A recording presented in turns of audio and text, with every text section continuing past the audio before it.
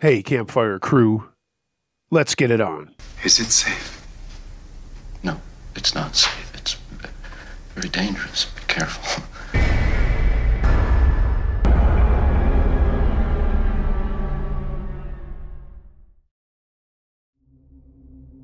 Creep from My Past, submitted by Cherokee Cobb.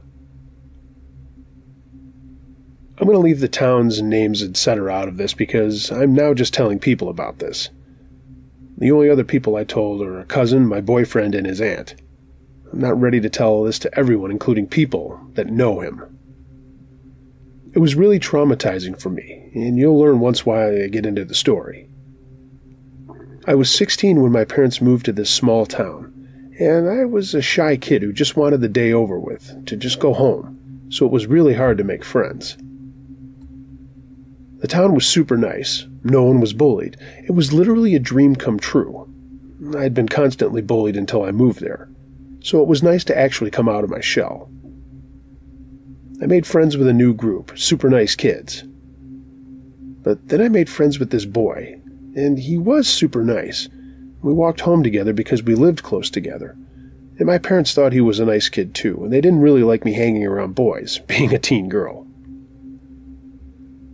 This older teen who was a senior, though, was constantly flirting with me, and me being a curious teen, I was flirting back. This other neighbor that was friends with me, though, didn't really like that. He became constantly clinging, and I mean following any way he could. Waiting outside the bathroom at school for me, walking me to my door, and I didn't notice it at first, but then it clicked, and I began thinking to myself, he needs to stop before my dad murders him.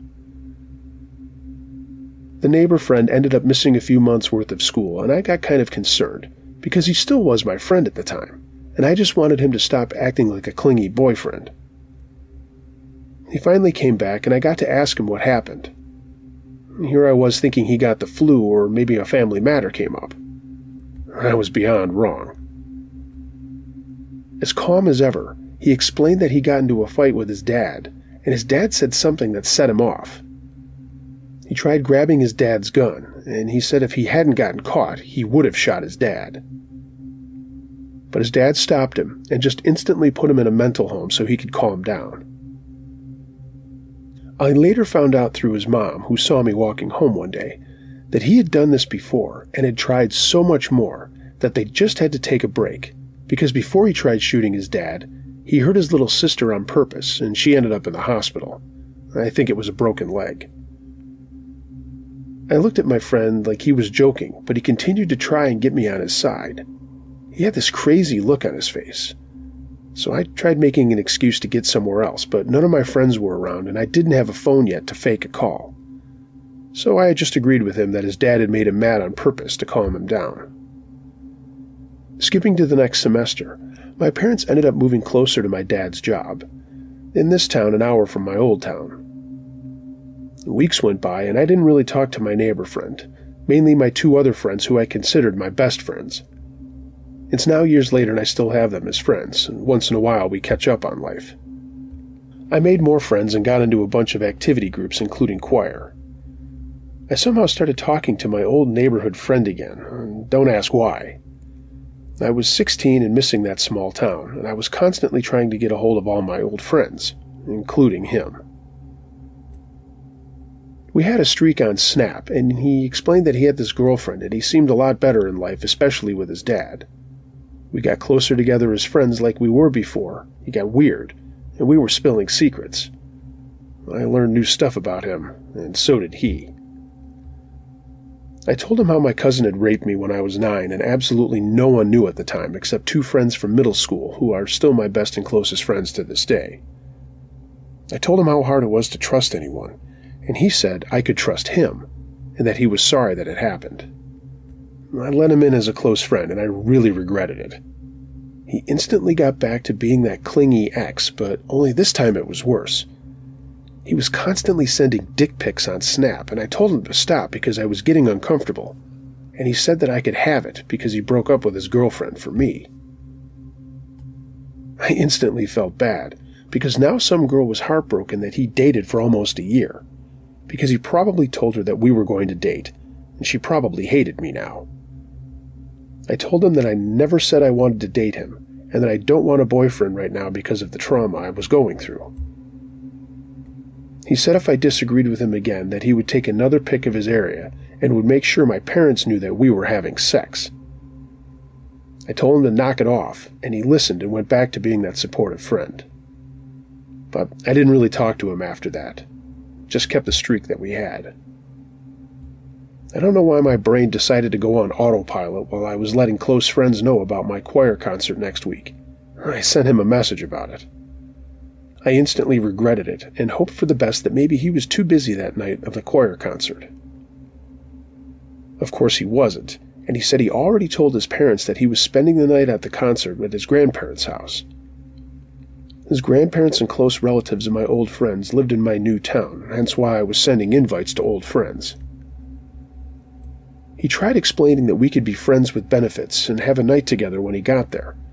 I instantly shot him down and said I only wanted to hang out that night with friends and catch up.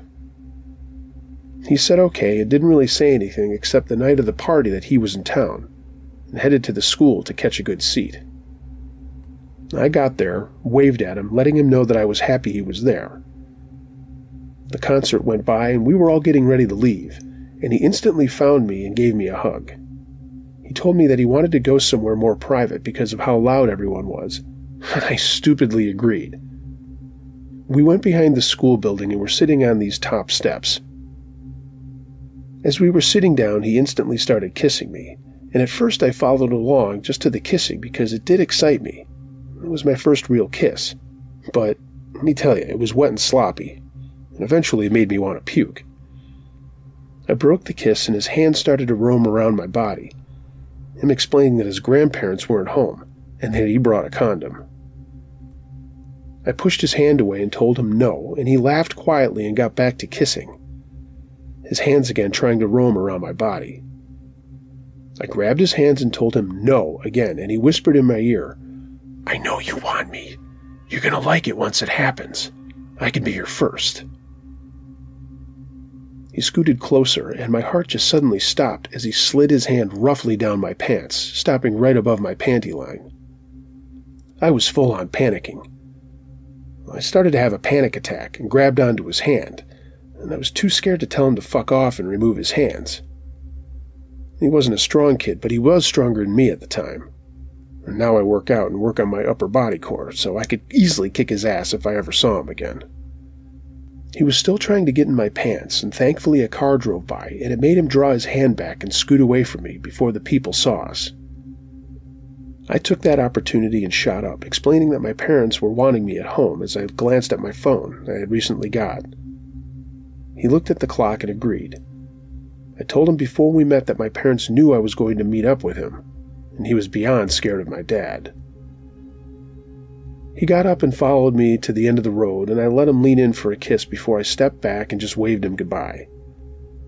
He waved goodbye, and I waited till I was around the corner and just broke into tears. I fell on the ground sobbing about what happened and got up to run home. I didn't want my parents knowing about anything. I just never wanted to see him again.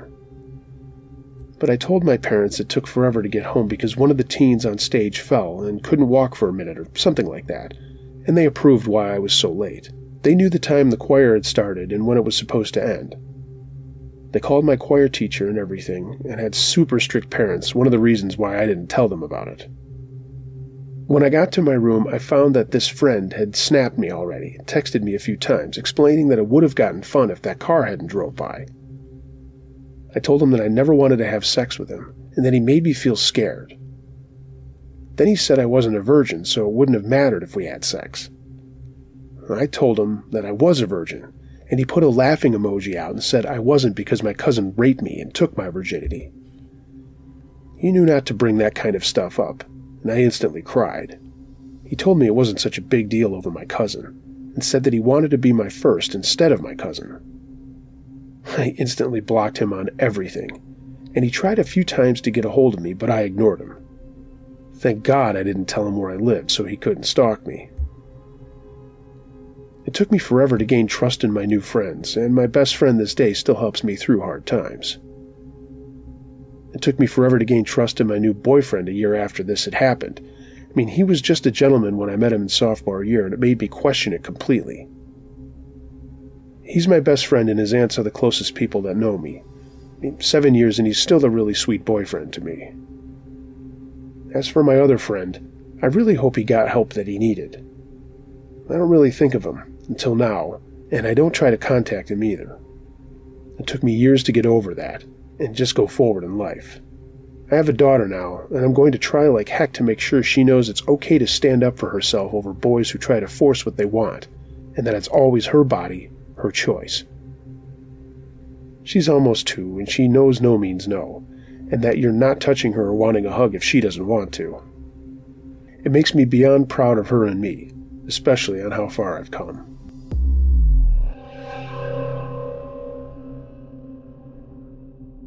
Skull in the Water by Lake T. Me and 2 friends went and rented a boat on Lake Okeechobee in Florida. We got a 30-foot pontoon boat that had a cover, although there was no cabin or anything under the main deck. It was winter in South Florida, so it's cold but not too cold, so we just decided to sleep on the boat instead of setting up a camp. We planned on spending 3 days and 2 nights on the lake. We just spent our time drinking, fishing, and playing games. It was sometime on the second night when I just woke up. I was still drunk from our previous activities, but my senses were on overdrive, and I just felt aware of something. I was sleeping towards the back of the boat while my friends were at the front, and it was eerily calm with no waves on the water. We were about 250 feet from shore with land on our port side, and I started scanning the tree line looking for something. There was nothing on land, so I scanned the water on the port side. Nothing. So I scanned the water aft of the boat. Nothing. I didn't want to disturb my friends up front, so I just scanned the water on the starboard side, and that's when I saw it. There was a skull floating in the water with just the eye sockets and part of the nasal cavity, sitting there in the water looking right at me about 50 feet away. An immediate sense of dread took over me. I was the most scared I'd ever been in my life. But then an even worse feeling took over. Calmness and the sudden urge to jump in the water. I had the notion that I would be at home in peace if I just jumped in, and before I could act on it, I think one of my friends stirred in their sleep, because I heard a beer bottle start rolling near the front of the boat. This snapped me out of it, and the feeling of dread went away. I yelled at my friends to get up while I moved to start the engines. One didn't respond at all, while the other drunkenly told me to fuck off. I yelled again that I wasn't fucking around. I was about to pull the starter on the engine and yell again at my friends when I heard something. I froze and listened closely, and there was a very faint splashing sound that was slowly getting closer to the boat. I forgot about yelling at my friends and focused on starting the engine. I pulled and pulled and pulled on the starter, and nothing happened. But in between the pulls, I heard the splashing getting closer. I didn't dare look at the direction of the noise. Finally, the engine started, and I punched it out of there. I must have gone miles before I came to a stop to conserve fuel, and until the sun rose and my friends woke up, I spent the rest of the night scanning the waters just in case. I had to make up a bullshit excuse to explain to my friends why we were so far away from our previous spot. I wanted to tell them, but I doubted they would believe me. When I got home, I did some research, and apparently Native American tribes possibly used the lake as a burial ground. Plus, there are thought to be the bodies of many victims of hurricanes throughout the decades lying in that lake. Fishermen have found many human bones over the years. This was over 6 years ago, and I've yet to set foot near any body of water larger than my shower. No lakes, oceans, rivers, water parks, pools, hot tubs, nothing. I don't blame anyone if they don't believe some random guy on the internet. Many times I try to write it off as my drunk self seeing things. However, I can't write off the feeling that I had of wanting to jump into the water, with something real or not, that struck me with terror. Thinking about that feeling of wanting to go in the water with whatever was out there chills me to this day.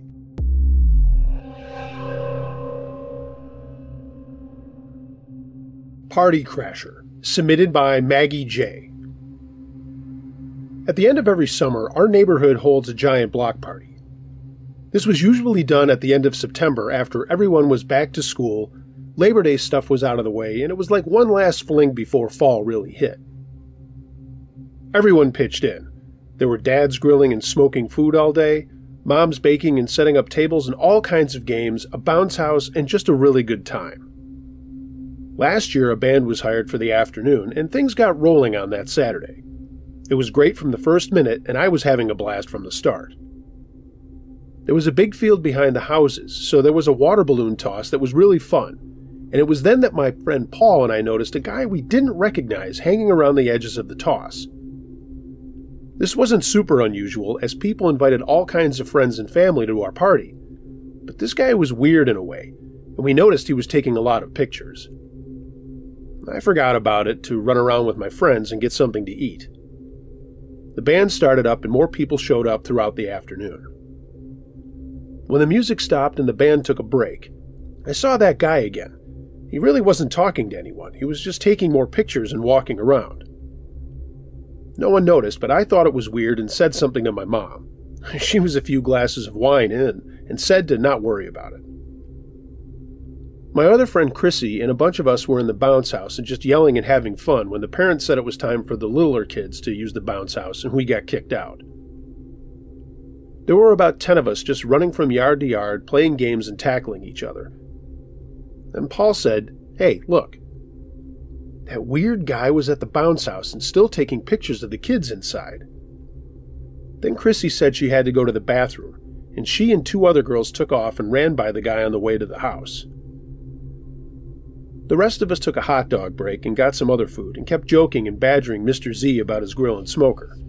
He was making pulled pork for dinner. That's when we heard a yell from down the street, and a bunch of parents were gathering around my friend Chrissy. She said she and her friends went into her house to take turns using the bathroom, when one of them, Aaron, said someone had opened the bathroom door while she was going, and an arm with a camera poked in and took a bunch of pictures. Before she could react, the arm went away, and then she screamed. She was crying and telling everyone what had happened. The parents began looking around, and that's when we again mentioned the guy we saw, as he did have a camera. The party kept going, but a group of dads started walking around checking things out. The band started up again, and a guy was doing this crazy drum solo which attracted everyone's attention. When he was done, everyone clapped and he got up and waved and then walked away. The singer said something like, "Wow, that was awesome," and they started playing music again. The dads came back and hadn't found anything, and while the party kept going, there was an uneasiness, and people were looking for this guy in the white shirt and camera. He was nowhere to be found. A couple of hours later, there was another scream from a house between band songs. Another kid had been in his bathroom and said the same thing happened. An arm came in and a camera started taking pictures of him. This really put a halt to the party, and people began looking for this guy more earnestly. Finally, my friend Riley's dad yelled out, and a bunch of other dads began running behind the houses, presumably after someone. We all followed and watched them chase a guy into the fields and woods down a path that led away from our neighborhood. One dad told us to stay where we were, and we stopped at the tree line. And after a little while, they came back with nothing and told us to get back to the street. Everyone was now milling around talking about this strange guy. Who he was, where he came from. No one knew him at all. The police were called and they took statements from everyone. The party was kind of subdued when the band guys asked who the crazy drummer was. It didn't take long to put 2 and 2 together. It was the same guy and not part of the band. While the drummer had been organizing some things, he noticed a backpack that wasn't his, and he poked into it to see if there was any ID to see whose it was. There wasn't any ID, but there was a white shirt and a camera. The guy had somehow escaped the first house he had followed Chrissy to, made his way to the stage, and did the drum solo as a distraction of sorts. The police came back and went through the camera and found dozens of pictures of us kids, pictures of inside homes, entrances and windows to the homes, and more. The cops took all the stuff, and that was when the party turned into a block meeting, and they set up a neighborhood watch club. Nothing else happened, but we did try to have more fun. Things in the neighborhood were quiet until just before Halloween. That's when some people started to notice a weird gray minivan cruising the streets. It never stopped, and around the same time they saw this van, a few of the homes where kids lived had been broken into during the day when people were at work and school. Small items, usually kids' clothing, had been stolen, but even that stopped when people started putting in new floodlights and those doorbell cameras started to become popular. That was last year, and the police never found the guy despite the reports that we made. We keep vigilant in our neighborhood and hope that guy never comes back. Neighborhood Trouble, submitted by Raven262. My brother and sister-in-law and their kids all decided to travel to California to visit my mom. We hadn't seen her due to COVID, so we were excited to go and spend some time with her. I was flying single as the fun uncle, and was looking forward to seeing my brother and his family as well as my mom. She lives in a gated community, and when we flew in, we got through, and my mom showed us how to get through the gate and where the community pool was, and we were just excited to be together for the first time in over a year and a half. My brother has a little girl and a brother who is 3 years older. They're 4 and 7. Really good kids. They're not troublemakers, but they are still kids. So the trouble began when we went to the community pool one afternoon. It's a much older crowd in my mom's neighborhood, and almost everybody there was really great and super nice. All the older ladies doting over my niece, and a lot of the older guys encouraging my nephew in the pool. He'd been swimming for a while, but he was doing some laps trying to avoid the older folks who were just soaking or hanging out. But of course, there's always one asshole in every crowd. This one guy kept yelling at my nephew about his splashing. And mind you, all he was doing was freestyle crawl up and down the pool, just kicking his legs and going slow. He wasn't racing, but this guy just kept yelling about it. I happened to be in the pool while my brother and sister-in-law were hanging out on their chairs and watching over my niece. So I went over to the guy and introduced myself and said, "Hey, I'm his uncle. He's not hurting anybody, but if it's really bothering you that much, we can come back later when you're not here." The guy looked at me dead in the eyes and said, "Why are you even here?" I could tell that something was going on with this guy, whether it was meds or something else, but he just seemed a little off-kilter. He then told me to get my effing nephew out of the pool or he was going to call the HOA. I didn't want to cause trouble, so I called out to my nephew and say, "Hey, little dude, we got to get out of the pool." Of course he was bummed, but I told him that we would come back. The guy just stood in the pool with his arms crossed staring at us. I went over to my mom and said, "Hey, that guy just told us we should leave because the little dude here is swimming too much." My mom just rolled her eyes and said, "Oh, yeah, he's kind of a pain." All right, no big deal. I figured we would just come back another time, and if that guy was there, we would avoid the pool and figure out something else to do. My brother was really pissed, but I calmed him down and said, "Man, look, it's not worth it. This guy is just an old coot. Let it go." The next morning, I went out for a run around the neighborhood. As I was jogging, just listening to my headphones, I heard a beeping from behind me. Mind you, this was like 7 a.m., and no one was out, except for, you guessed it, the same clown from the pool. He was directly behind me, honking his horn and waving his arm out the window. I slowed down and got onto the grass, and he pulled up next to me with his window rolled down, and started yelling at me that I shouldn't be on the road running, and I was supposed to be on the sidewalk. Again, trying to be the good guy, I thought, okay, no big deal, and said the same to him. I apologized and said, "I'll run on the sidewalk," even though I knew I didn't have to do that. So he drove away and I continued my run, just listening to my headphones again. Honestly, I think it was one of your podcasts that I was listening to. When I got to the gate of the neighborhood, I turned around and started running back. What do you know? Suddenly I hear beeping again, but now in front of me. It's the same guy. Now he's yelling at me that I shouldn't be running on the sidewalk or grass because people pay for the landscaping and I'm ruining it. At this point, I started to get pretty pissed because this guy was clearly just harassing me. I stood there staring at him until he finally drove away and went out through the gate. Then I just jogged back to my mom's place, told my brother and my mom about that guy again. My mom didn't want to start any trouble, and I don't blame her, because that can be really crazy in a neighborhood with older folks and all the nonsense and trouble that they can cause. But she was angry and said the next time she saw him she was going to say something, that we were okay to be there. We were just visiting, and he didn't need to be harassing us. That evening we all went to the pool and no one was there. So my niece and nephew got to jump into the water and swim around without bothering anyone else that normally would be there. A couple of older folks did come by and just sat in the chairs laughing and enjoying their evening while we were enjoying ours. But of course, here comes the dick. I swear to God, he was following me around for whatever reason. I don't know if he didn't like the way I looked. I don't know if it's because I have long hair or what, but he was not bothering anybody in my family, just me. He started yelling about the kids in the pool, but everyone shouted him down and told him that he needed to just leave and let the kids have fun. He eventually left, but not after pointing his finger at me. That evening, I had to run into town to get some stuff while my brother and sister-in-law got the kids ready for bed. I went to a grocery store to get some things, and as I was checking out, I saw that guy out of the corner of my eye.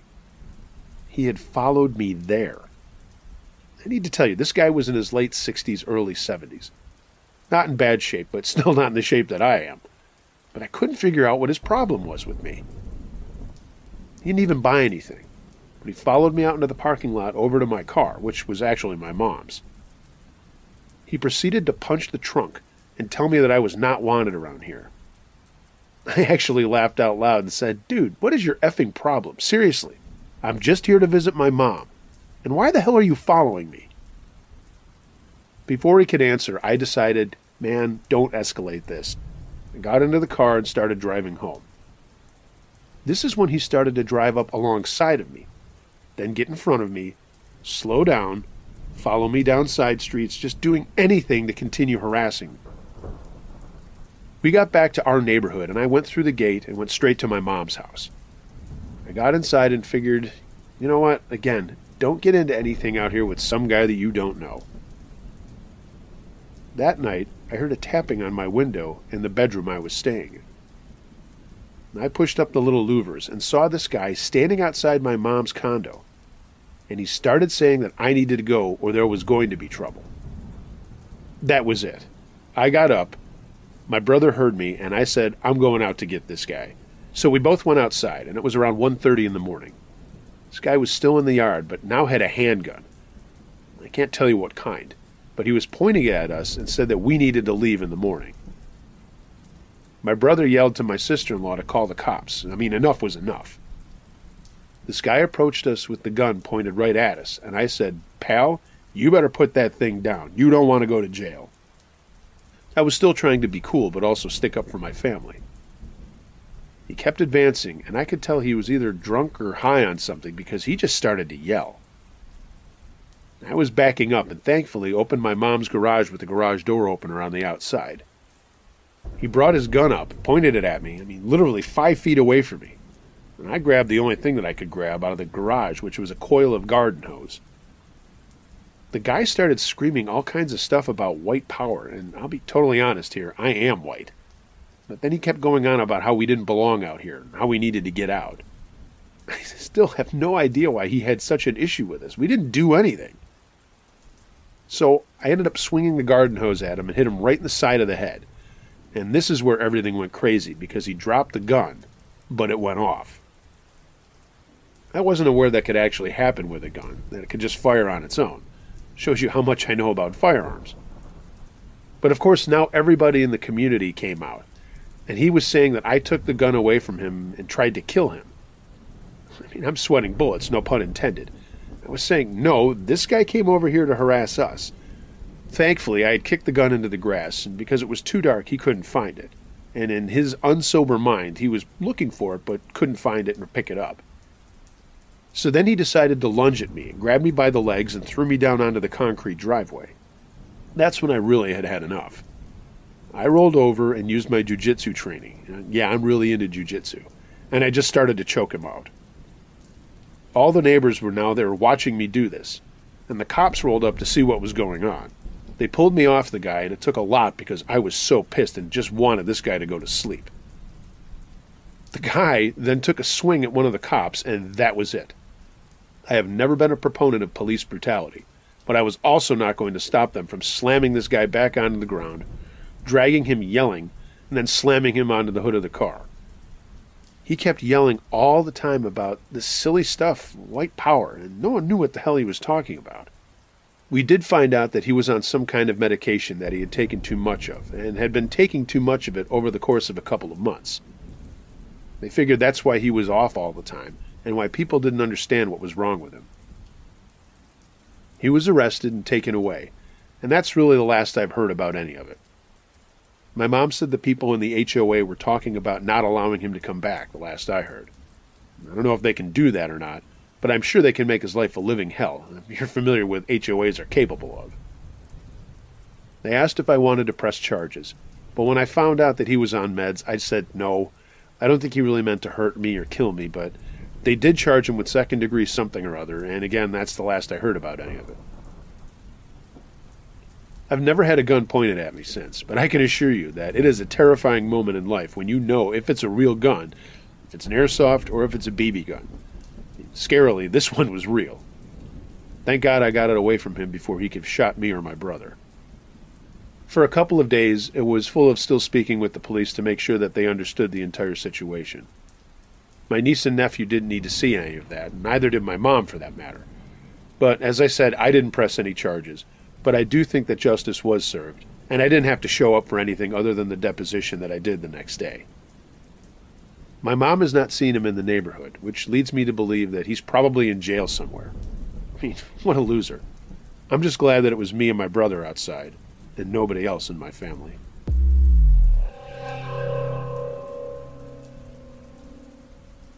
My Escape, submitted by Junebug.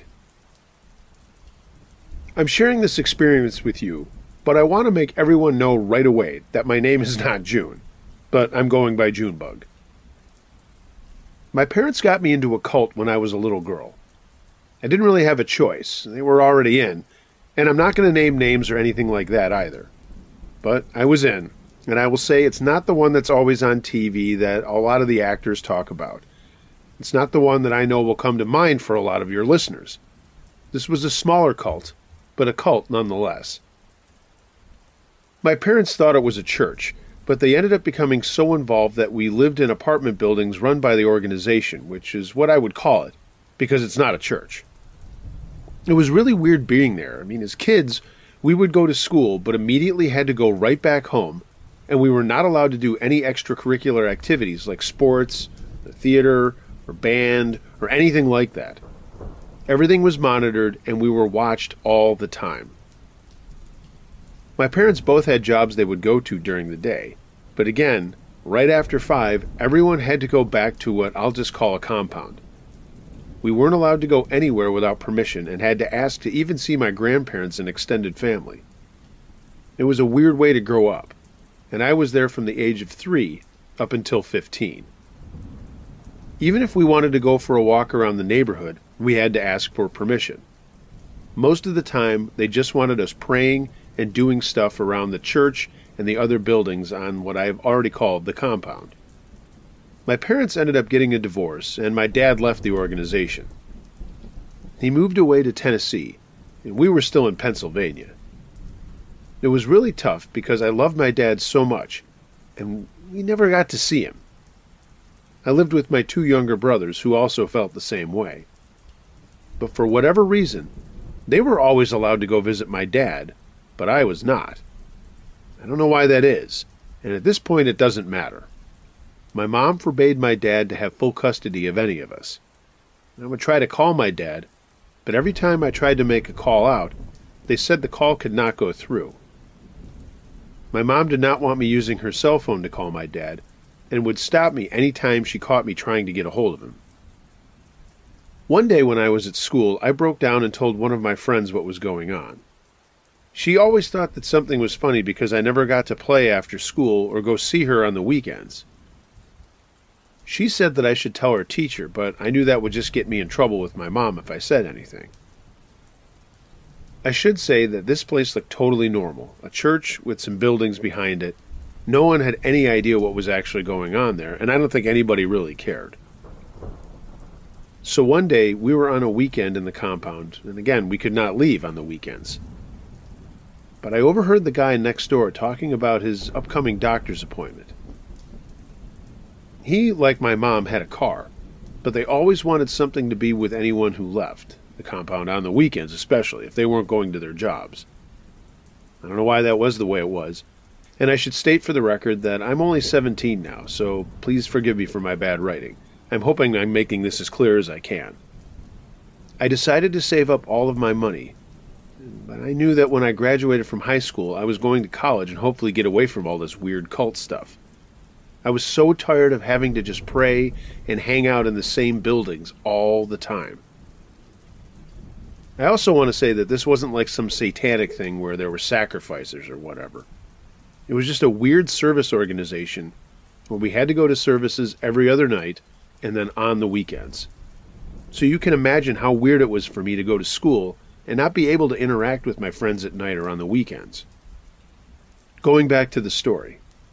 The guy I overheard that needed to go to his doctor knew someone was going to be with him, and he was going on a Saturday morning. So I woke up early and told my mom I was going for a walk before we had to do our regular services. She said okay. I grabbed all of my money and went out to the car that my neighbor had. I was so nervous, but I went over to his trunk and hit the button and popped it open. It was unlocked. I climbed inside and then shut it behind me. A little while later, because I overheard the guy talking about when his doctor's appointment was, I heard two people get into the car and listened to them chatting as the car moved out of the compound and went to the person's doctor.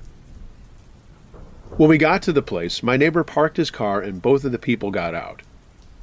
I waited for a few minutes, then pulled the little lever in the trunk, the little one that glows in the dark. The trunk opened, and I looked out to see if anyone was there. There wasn't anyone. So I hopped out, and honestly, I didn't even know if I closed the trunk. I just started running. I didn't have a cell phone, and I was desperately looking for a payphone, which they really don't exist anymore. But I finally found one outside of a 7-Eleven, about 10 blocks from where I had just gotten out of the truck. I had memorized my dad's phone number and called him, and he answered amazingly. Nobody really answers the phone anymore, not these days, especially if you don't know who's calling. I was crying my eyes out, screaming and babbling, and he told me to calm down and asked me what was going on. I finally told him what was happening, and he asked where I was. To be honest, I had no idea where I was. I was never really allowed to wander around town or do anything for all those years. I went to school, just went back home. My dad said to find the nearest hotel I could, which wasn't hard because I was in an urban area. He said to go to the desk clerk, ask for a room, and immediately have the person call him. I did, and he made arrangements as soon as I got the person to call him. I could stay there, and he would take care of that and then come and get me. My dad said to find the nearest hotel or motel I could, which wasn't hard because I was in an urban area. He said to go to the desk clerk, ask for a room, and immediately call him. And then ask for them to make arrangements so I could stay there, and he would take care of it and then come and get me. So I ran up the street to the first hotel I could find, and I went inside and did just what my dad asked. They did call him, and he made the arrangements and explained to them that I needed a room. I don't know what kind of story he told them, but they said okay. I looked at the business cards and realized I was still in Pennsylvania, and my dad said that he was going to be on his way as soon as I got into my room and called him back. We were in constant contact the whole time. He got on a plane and came to get me. I will say this, it was the first time I had ever had room service, as I was never really allowed to do anything on my own, and it was great. Our food at the compound was kind of bad, but it was all that we got. Later that evening, there was a call and a knock on the door, and my dad was standing there, and he swooped me up in his arms, and I just could not stop crying. His phone kept ringing, and he finally turned it off and told me that it had been doing that since the morning. My mother was looking for me. He told me that I was coming home with him and everything was going to be okay. He ended up talking to my mom for days on end while I stayed at his house, not going outside, not doing anything other than watching TV and reading.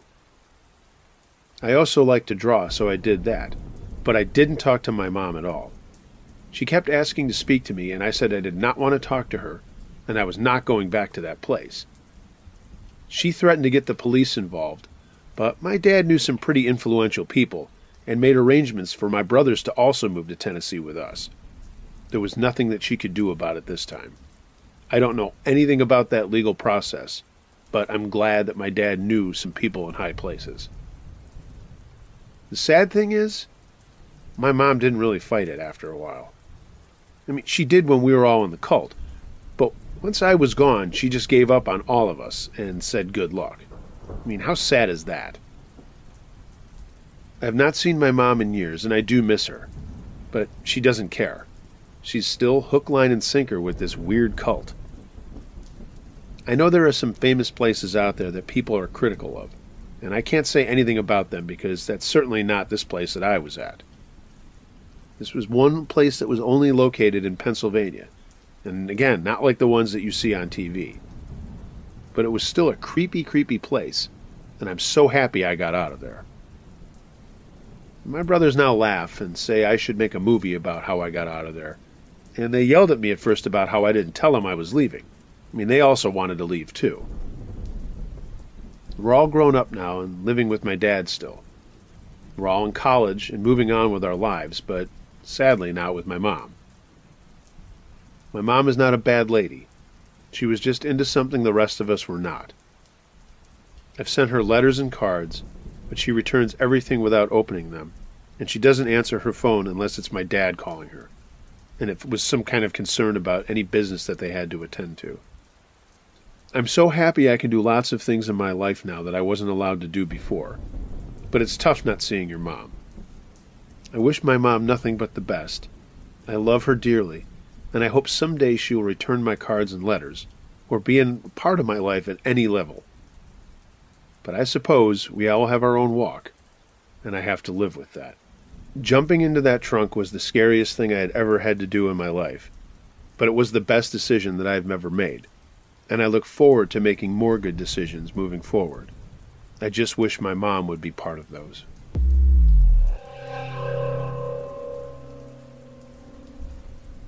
Jerks in the Woods, submitted by Ray S.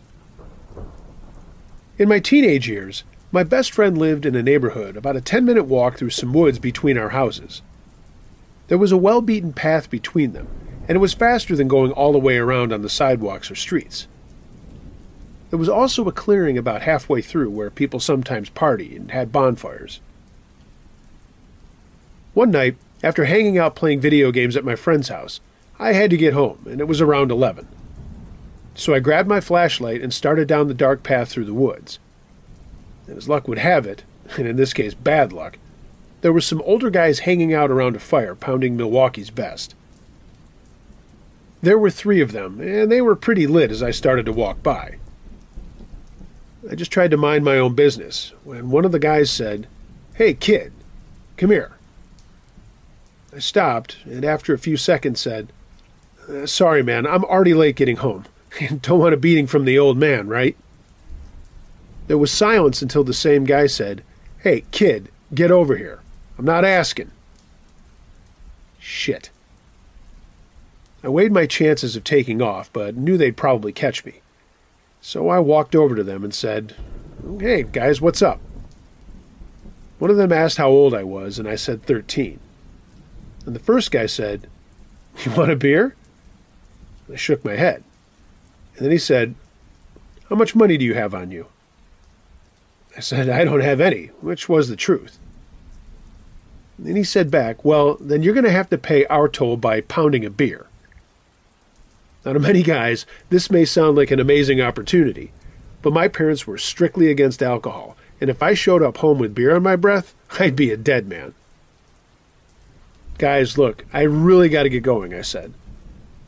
Then the third guy suddenly jumped up and grabbed my arm. "You're going to pound one or else." I still refused, and the first guy just popped a tab on a beer and started dumping it on my head. I tried pulling away, but the guy grabbing my arm wouldn't let me go. I didn't know how I was going to get out of this. So all of us were standing around the fire, and I noticed a log pointed right at the coals. And as they were laughing at me and saying how they were going to kick my ass for not cooperating, out of nowhere I got an idea. I kicked the log as hard as I could into the fire, and it shot sparks up all over the place. They all started yelling, and the guy who was holding my arm let go, and I just took off down the path. I knew they could outrun me, and I could hear them yelling behind me, but I was terrified running away. And amazingly, I got another good idea. There was a fork in the path with one going back to my neighborhood, and another that went down a steep embankment to a creek. I ran for the creek path, dropped my flashlight at the top, and jumped over the side, and then rolled to the left and hid behind a fallen tree.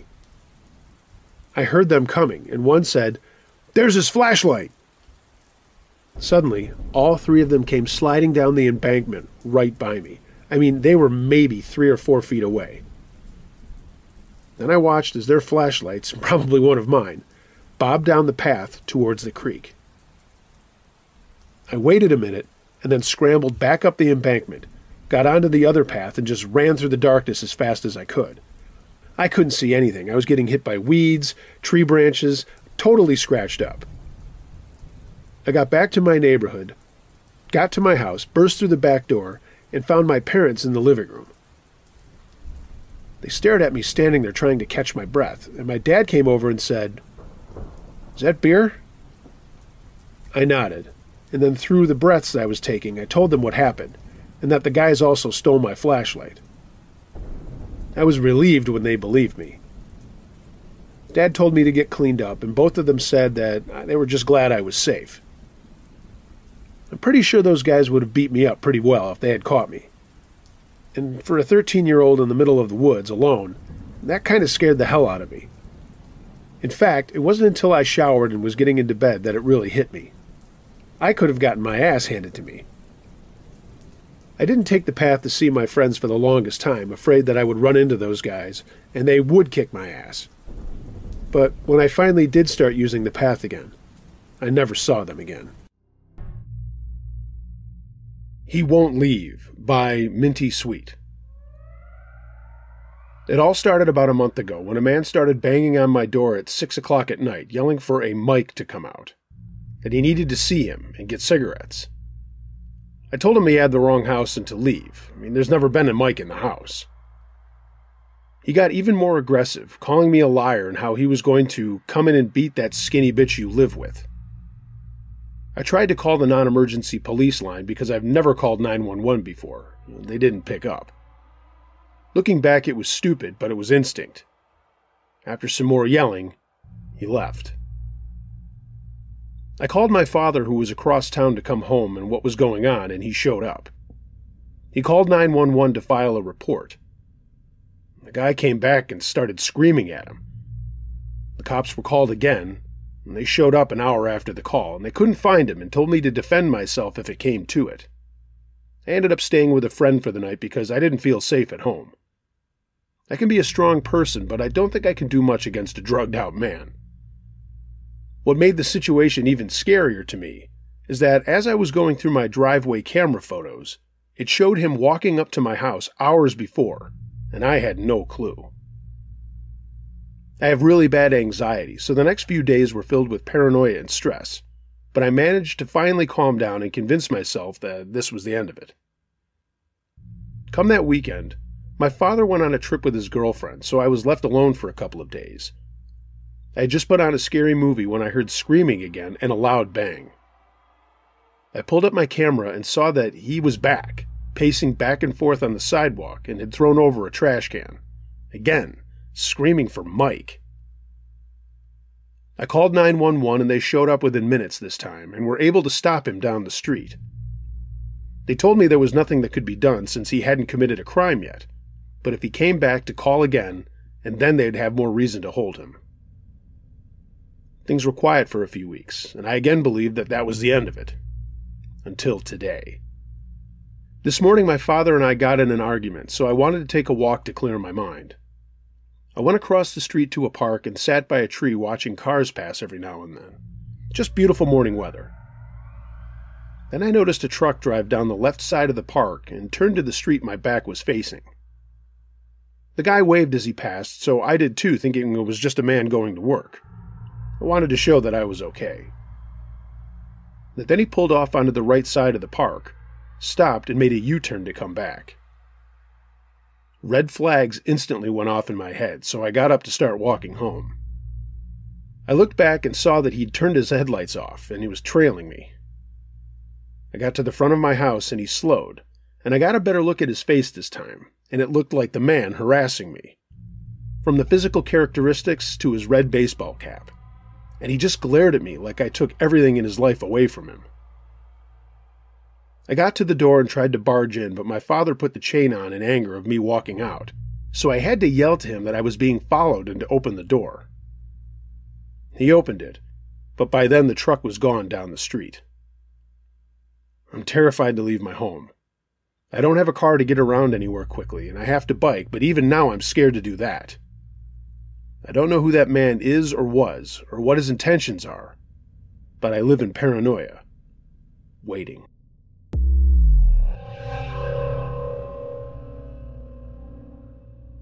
The Storm, submitted by Kristen J.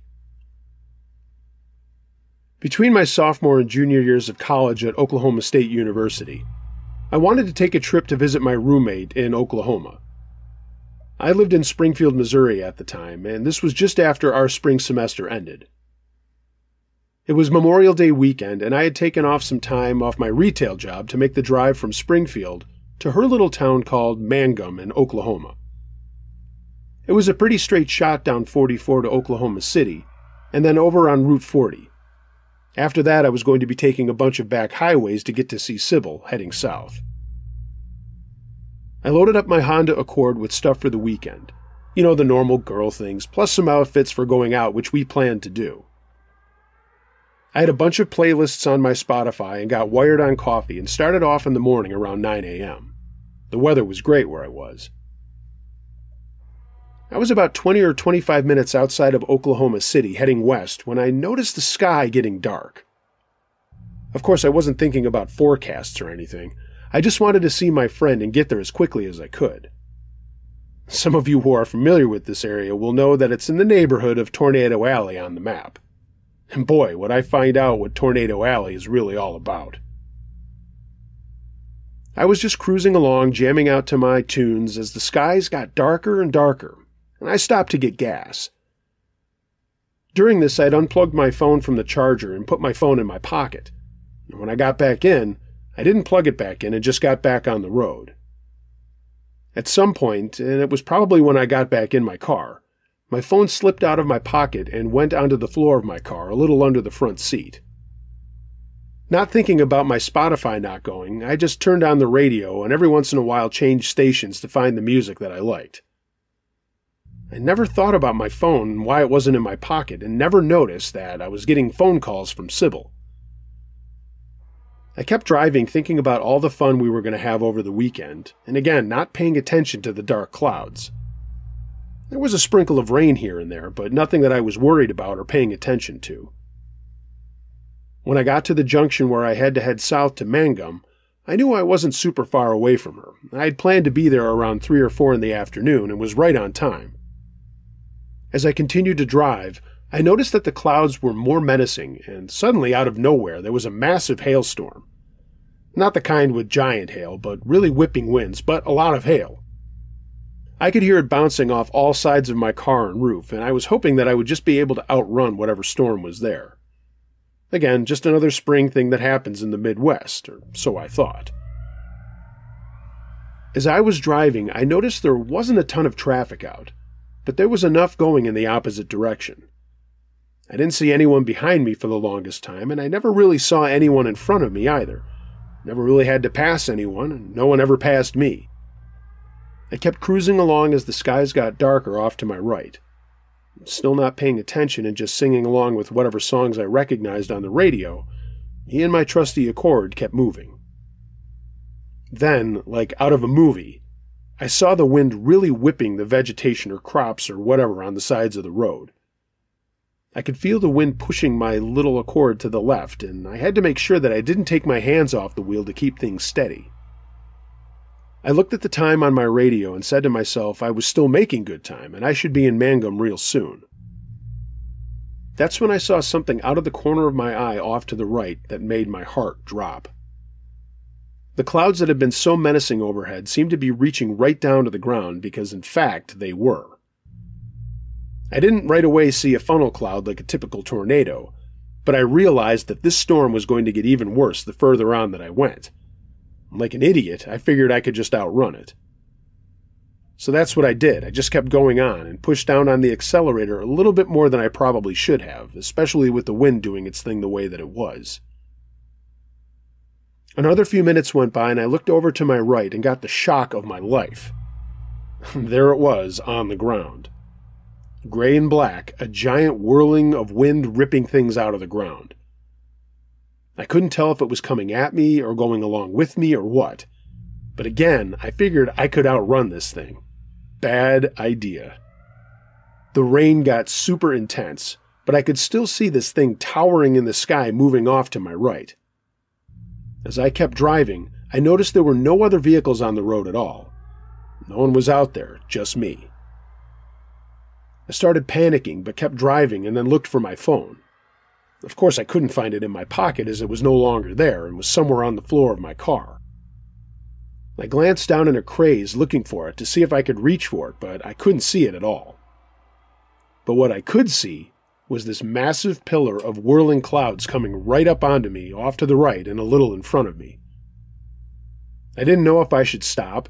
I didn't know if I should keep going. I just kept my foot on the gas and made the decision unconsciously to keep moving forward. The tornado, which I recognized it for by now, was coming right at me, and again I kept thinking I could outrun it. It was huge at this point, and I couldn't say what it was, F4, F5, UE10, whatever the hell they measure these things on. But I could see that it was coming straight for the road that I was on. I kept driving for another minute or two, now in full panic mode, and screaming, "Why can't I find my phone?" I started to slow down, and it was the smartest thing I could have done. The tornado was even bigger than I thought, and getting closer. I couldn't even hear the radio anymore, just the sound of wind that was so loud I thought my eardrums were going to break, and the rain pounding on my car. I sat in awe as the funnel got bigger and bigger, and the winds got crazier, and it literally crossed in front of me, probably about a football field away.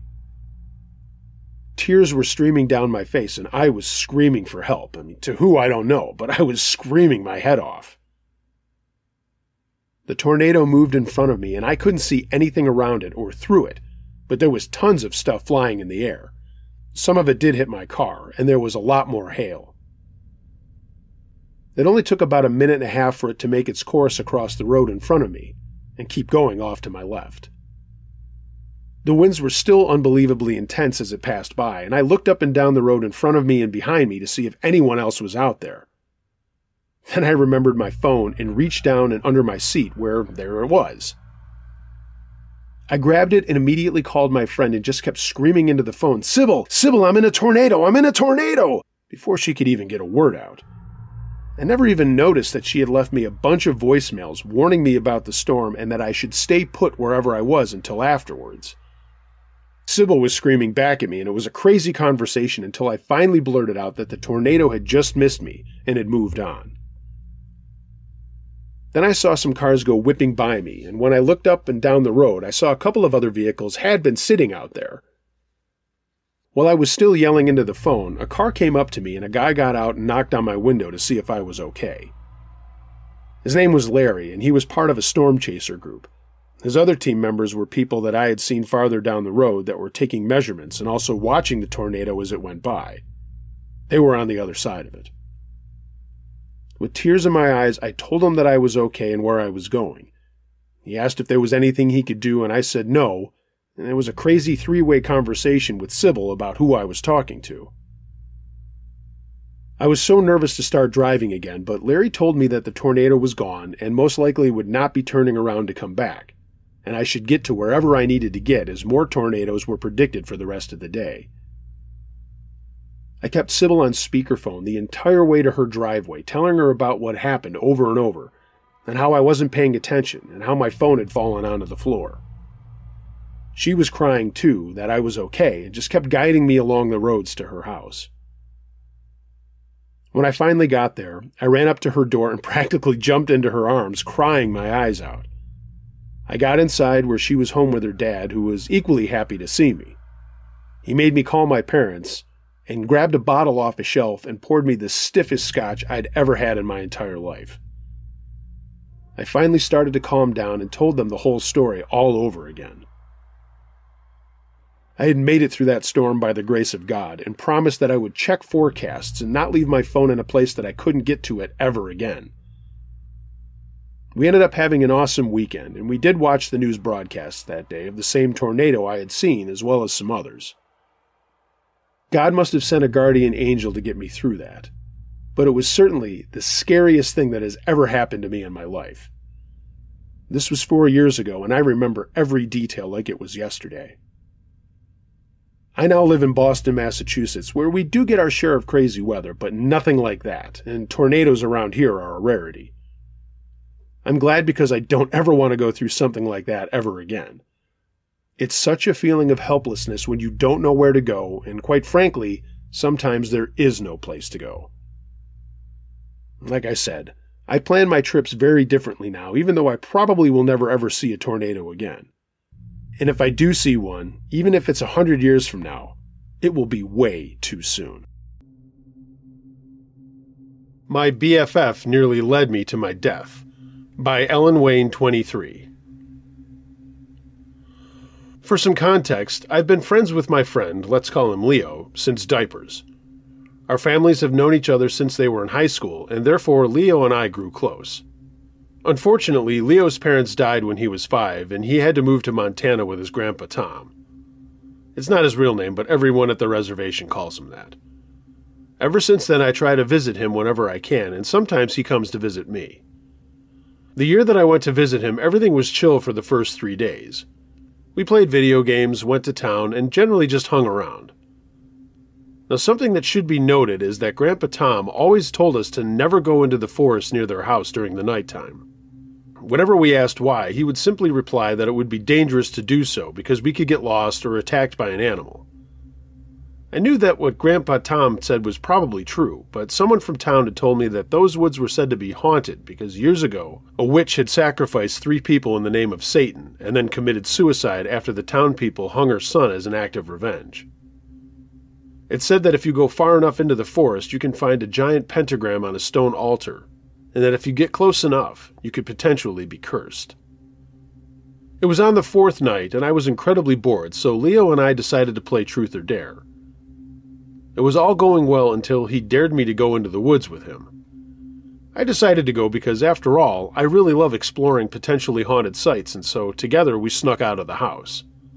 The walk towards the forest was pretty normal until we went farther in, and we sensed someone was watching us. I also felt an immense sense of danger, anger, and evil. I grabbed Leo's arm and said, "Leo, we have to get out of here. It doesn't feel safe to go any further." He simply replied with, "Oh, are you scared?" Something seemed off about Leo, though. His expression was blank. I usually don't scare easily because I've experienced paranormal stuff my whole life. But something was off about my best friend. It was almost as if he was possessed. I let go of his arm, and as I was about to pull out my phone to call Grandpa Tom for help, Leo grabbed my arm with such an immense force and looked me in the eyes and said, "That won't work. No one can help you now." Then he started laughing like a maniac, and I struggled to get away from his tight grip. I was so scared, and so I did what my mom always told me to do if someone tried to kidnap me. I kicked him in the nuts. That startled him enough for him to loosen his grip, and I was able to break free and run back towards Grandpa Tom's house. As I was running, I heard Leo yelling profanities, and suddenly he started running behind me. He seemed to be running with an inhuman speed, and in a blink of an eye he appeared in front of me, which seemed next to impossible.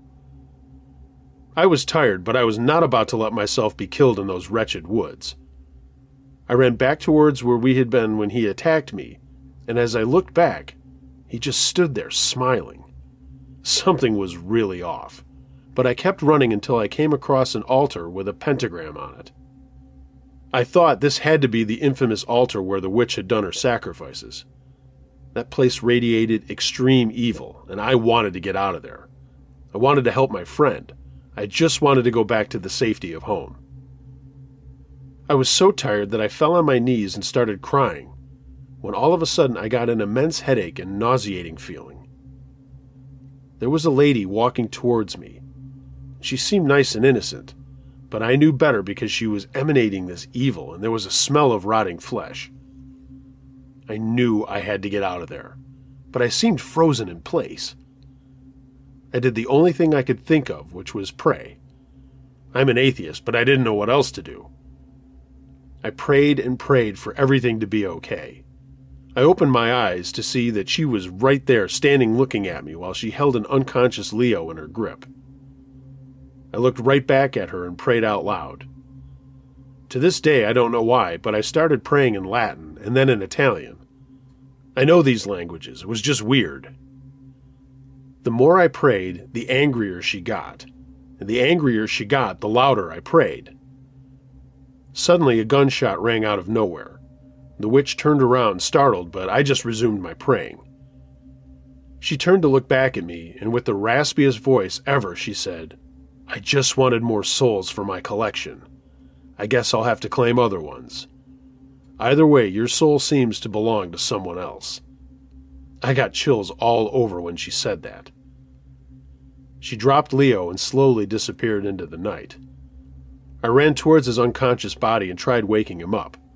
He wouldn't wake up, and I cried and screamed his name, but it was no use. I thought he was dead. I cradled my best friend while I cried and sobbed, and I thought I would die too because it was getting extremely cold. All of my hope was lost when, by some miracle, I heard Grandpa Tom yelling our names. I yelled back and he ran towards us. The rest of the night went by like a breeze. Grandpa Tom took us to the hospital, and thankfully Leo was fine. You may all not believe me, but I swear I will never go back to those woods again. Manhunt Game, submitted by Universal Jazz. Growing up in the 80s and early 90s, we had a cool neighborhood and played a lot of games with all the kids who lived there. We had the normal pickup games of baseball and football and hotbox before the bus came to pick us up in the morning, but the nighttime games were always way more fun. Stuff like hide and seek, capture the flag, and what we always just referred to as Army. We also played a game called Manhunt, which I'm sure a lot of people are familiar with. It's kind of like reverse hide and seek, where one person hides and everyone else has to look for him or her. Super fun, as we would get into teams of 2 or 3 and then spend time running around in between houses of their neighborhood looking for the fugitive in hiding. We were always coming up with new and cool ways to hide, but there were basic rules like you couldn't go inside a garage or a house or a shed. Wherever you did hide, it had to be semi-out in the open. We had a creek that ran around our neighborhood, and that was a border. You couldn't hide on the other side of that. There were woods between the neighborhood and the creek, so a lot of times that's where people hid.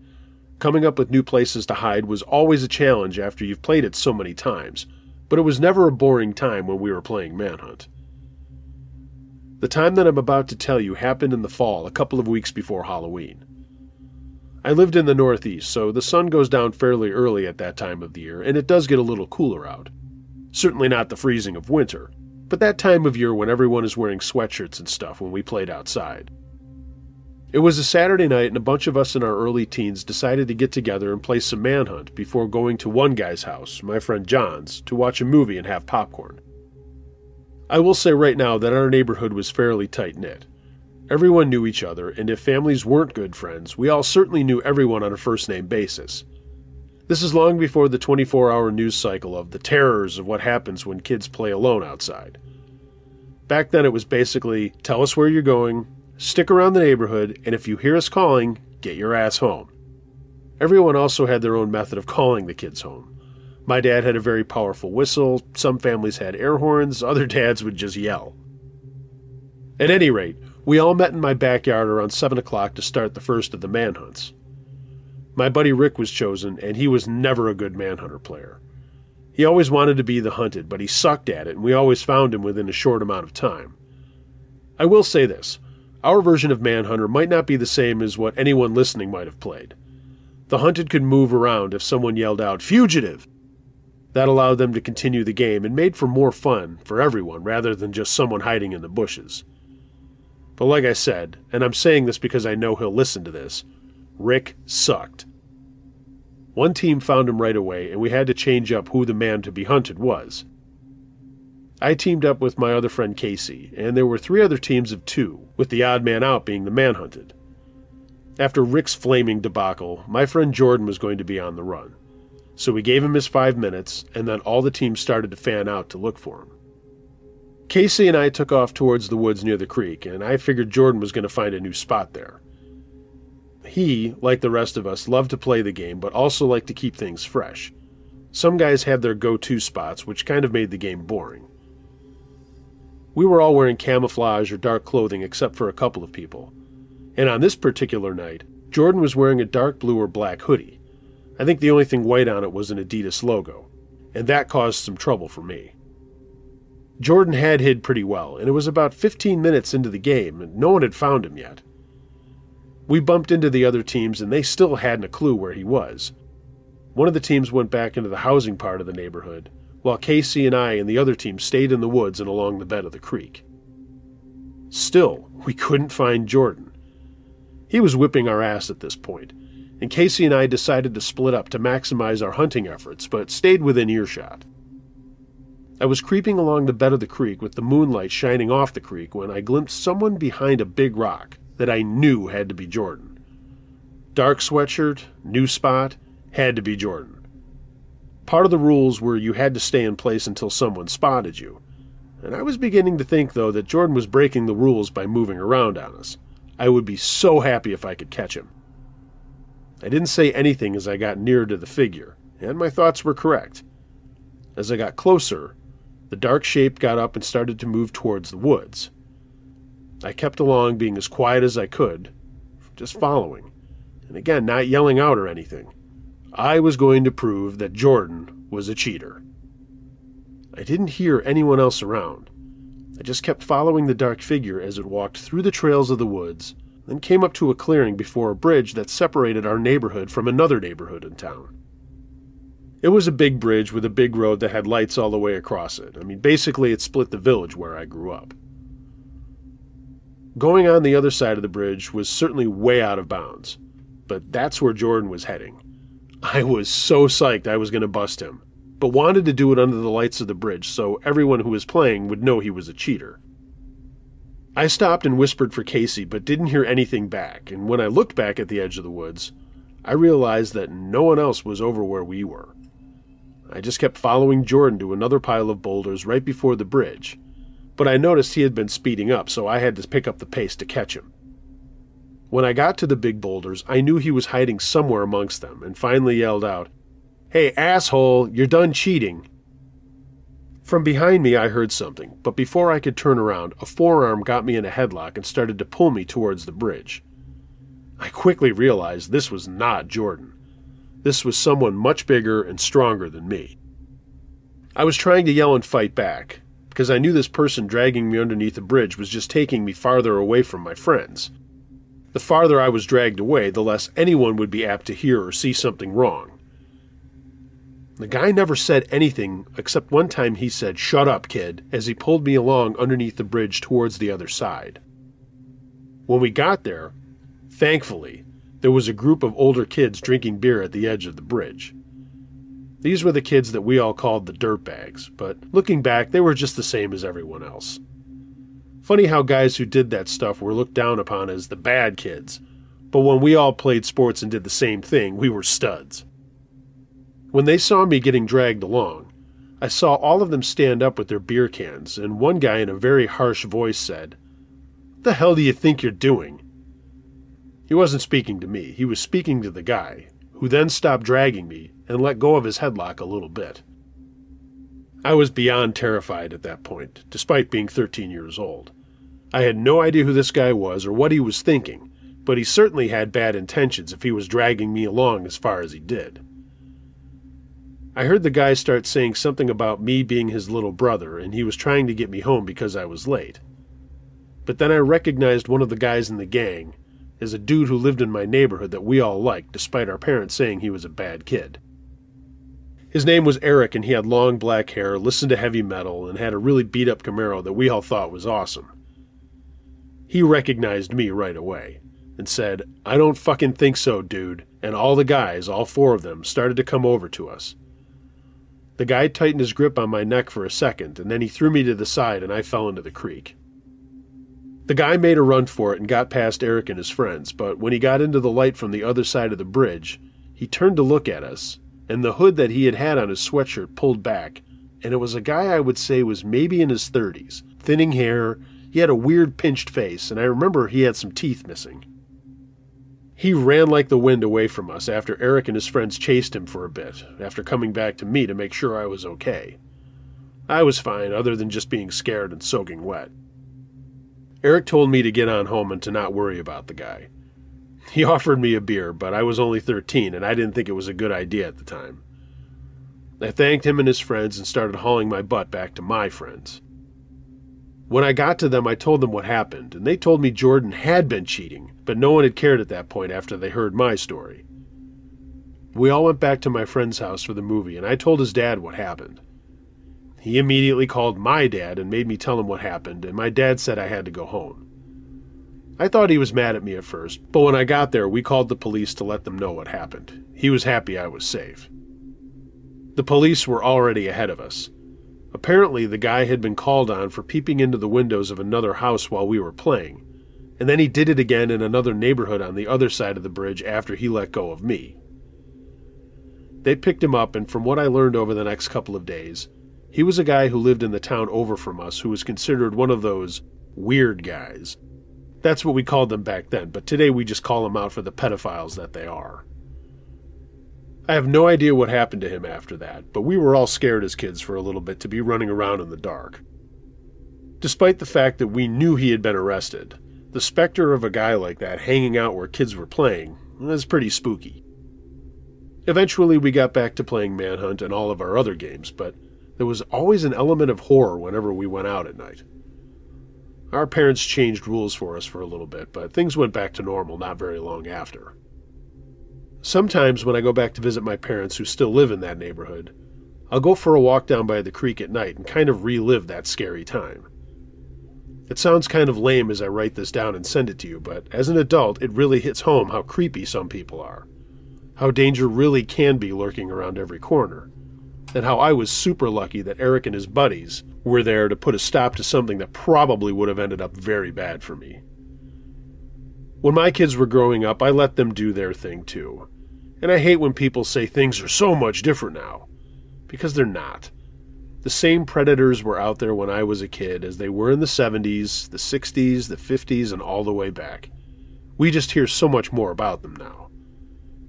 Always be safe is what I preach to my kids, and I advise the adults of kids today to do the same. More Than Lock Your Doors, submitted by Carol Y. This story started when I was a little girl, but continued into my late teens. The first house my parents bought when I was 5 years old. Up until that time, we'd been living in apartments, and my parents found a house they really liked for what I now understand was a very cheap price. I had no idea about the history of the house at the time, but I would find out later why the price was so right. When we first moved in, I really loved it. My sister and I had our own rooms, we had a big backyard to play in, and I was just starting school. There were new kids in the neighborhood that became my fast friends, and it was just so much nicer than living in the apartment we had been living in before. I mean, this was a long time ago, but even at that age, I could appreciate why my parents bought the house. They bought it in August, and we moved in just in time for school to start. And around that time, I started to wake up in the night and see a woman standing in my room. It wasn't all ghostly or anything. It looked like a real woman with long, scraggly hair standing there, holding something in her hand. Even though I was scared, I would usually just close my eyes, and after a while when I opened them, the woman would be gone. I told my parents, and they told me it was just a dream and that I shouldn't eat as many sweets as I did before bed. Honestly, it did feel like a dream, so I listened to them, and when I would wake up, my room would be empty. A dream it must have been. But around Christmas time, it happened again.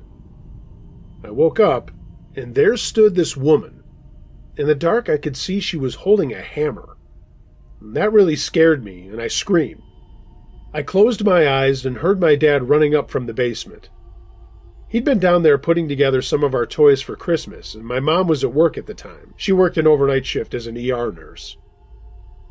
I should mention that my bedroom was the only bedroom on the first floor.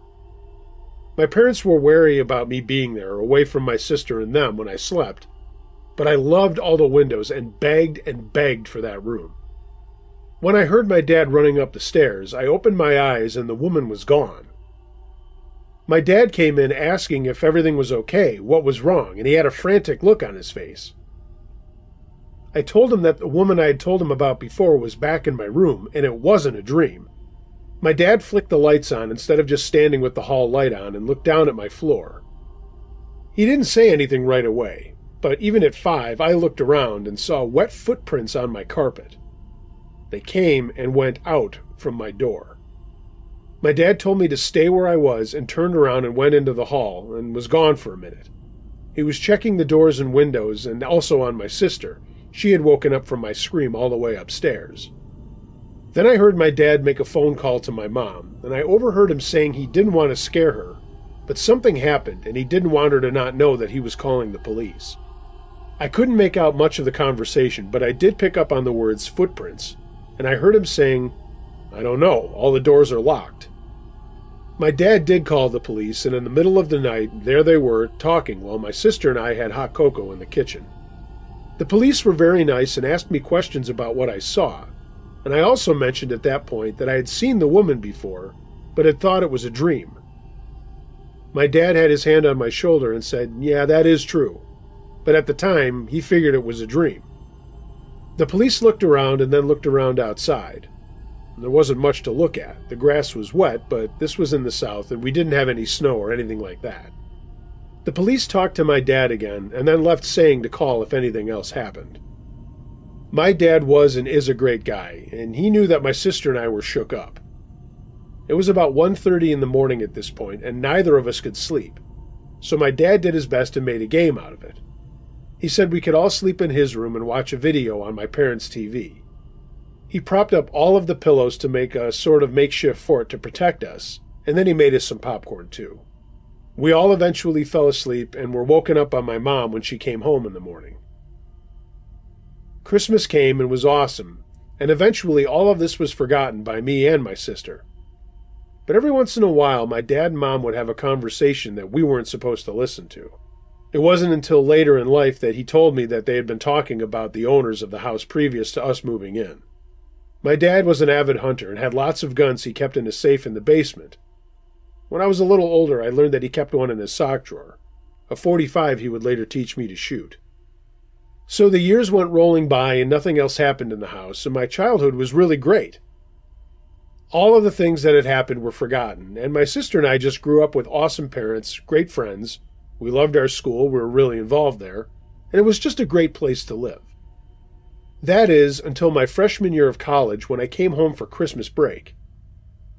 My mom had changed my room around a little bit, but it was still a bedroom, and that's where I would stay when I was home. I still loved all those windows. One night during the week between Christmas and New Year's, I was talking to my new boyfriend who lived about an hour away. I was hoping he would come over to meet my parents during the break, and we were planning that visit. We talked into the late night and eventually hung up. I got up to get a drink of water, brushed my teeth, and was really tired from the day and just fell asleep with all of my clothes on while I laid on my bed. Sometime in the night, I heard a noise that woke me up. Usually I slept with a radio on. I love talk radio, and now I fall asleep listening to your stories, Uncle Josh. But this sound sounded like my door opening, and it was enough to wake me up. I opened my eyes and cleared out some of the sleep to see a woman with long, scraggly hair standing in my bedroom. I froze, a scream stuck in my throat that wouldn't come out. It was the same woman. She looked a lot older, but it was the same woman. And the shock of my life came when I saw that she was holding a hammer in her hand. I sat there frozen, staring at her as she just stared back at me. She didn't say a word, just stood there staring at me. I started to speak, and she raised her arm up with the hammer. Now I screamed. I screamed as loud as I could, and the woman stopped raising her arm and put her other hand to her mouth with a finger up in front of her lips and said, "It'll be over in a second." I sat up in bed, and she sort of moved towards me, and I heard my father running to my room. He got there and flicked the lights on, and I could see he was holding up his .45. He was also taken aback by the woman standing in my room. For a second, nothing happened until he screamed, "Who the fuck are you? Get away from my daughter!" At that point, he was now pointing the gun at the woman's back, as she hadn't even bothered to turn and look at him. Dad wasn't waiting for her to respond. He slammed his knee into the back of her knee, and she fell over with a yell onto the ground, dropping the hammer. My mother came up behind my dad, and my father screamed, "Sherry, call the fucking cops!" The woman just lay there on the ground, not saying anything, but kind of crying. I'm embarrassed to say this, but I peed my pants, I was so afraid. So my mom was freaking out as she called 911, and my sister wasn't home, and the only other thing going bonkers was my golden retriever, funnily enough named Bonkers. Bonky kept trying to get by my dad to get to me, but he was holding him back, keeping his .45 pointed at this woman laying on the floor. A few minutes later, the police arrived and got the woman up and out of my room. She didn't say anything at first, but just looked at me with these crazy eyes and said, "It would have been over in a second." I had no idea what she meant, but I think she was inferring that she was going to kill me. Yeah, that's a little bit of a thought to have as a late teenager. Long story short, this woman had lived in the house before my parents had bought it. She had always been a disturbed young girl who never got treatment because her parents were also really messed up. She had once tried attacking her mother with a hammer, so they kept her locked in a room in the house for 15 years of her life, until other family members stepped in and got her removed for treatment. She severely needed that treatment. Something happened to the parents, and some other issues came up with the house, and I don't really know what happened to them, but I know they lost custody of the girl, and they were forced to sell the house. Now here's the kicker. This woman had been let out of a treatment facility on her own recognizance. She was now in her early 30s, and come to find out that when I was 5, she had actually escaped from the same place. So basically, she got out twice. And here's the other kicker. My parents had never changed the locks on the house. This crazy woman had remembered a spare key that her parents had hidden somewhere outside near our back door. She had simply just gotten the key and gotten into our house. I mean, how fucked up is that? And how fucked up is it that every time she came in, when she left, she put the key back in its hidden spot? I suppose the early lesson here is change your locks the minute you get a new place. The police arrested her, and the whole rigmarole started all over again, with her not being competent to stand trial, and she was remanded to another mental health facility. She's still there now, and while we couldn't prove that she was going to harm or kill me, the prosecutors made a good case that she at least was posing a very dangerous threat, and that she remained locked up in the facility without the possibility of getting out again. I don't know how any of that works, but this last thing happened about 25 years ago, and like I said, as far as I know, she's still where she was. After I graduated from college, my parents sold the place, and all of us moved to different states. I don't think we had anything to do with this woman personally. She was just going back to the only place she knew. Where she got the hammer, nobody knew. It was not one of ours. Now I have my own family, and I made sure to change the locks on both of the houses I've lived in. My sister and I still tease my parents for not changing the locks in the first place on that first house. I mean, after all of this time, we can sort of joke about it. But the truth is, sometimes in the night I do wake up and think that I see that woman standing in my room. I know she's not there, but I guess it's something that will always be stuck in my mind and in my dreams for the rest of my life. Sometimes you can't call the cops for help. I don't want them to find me.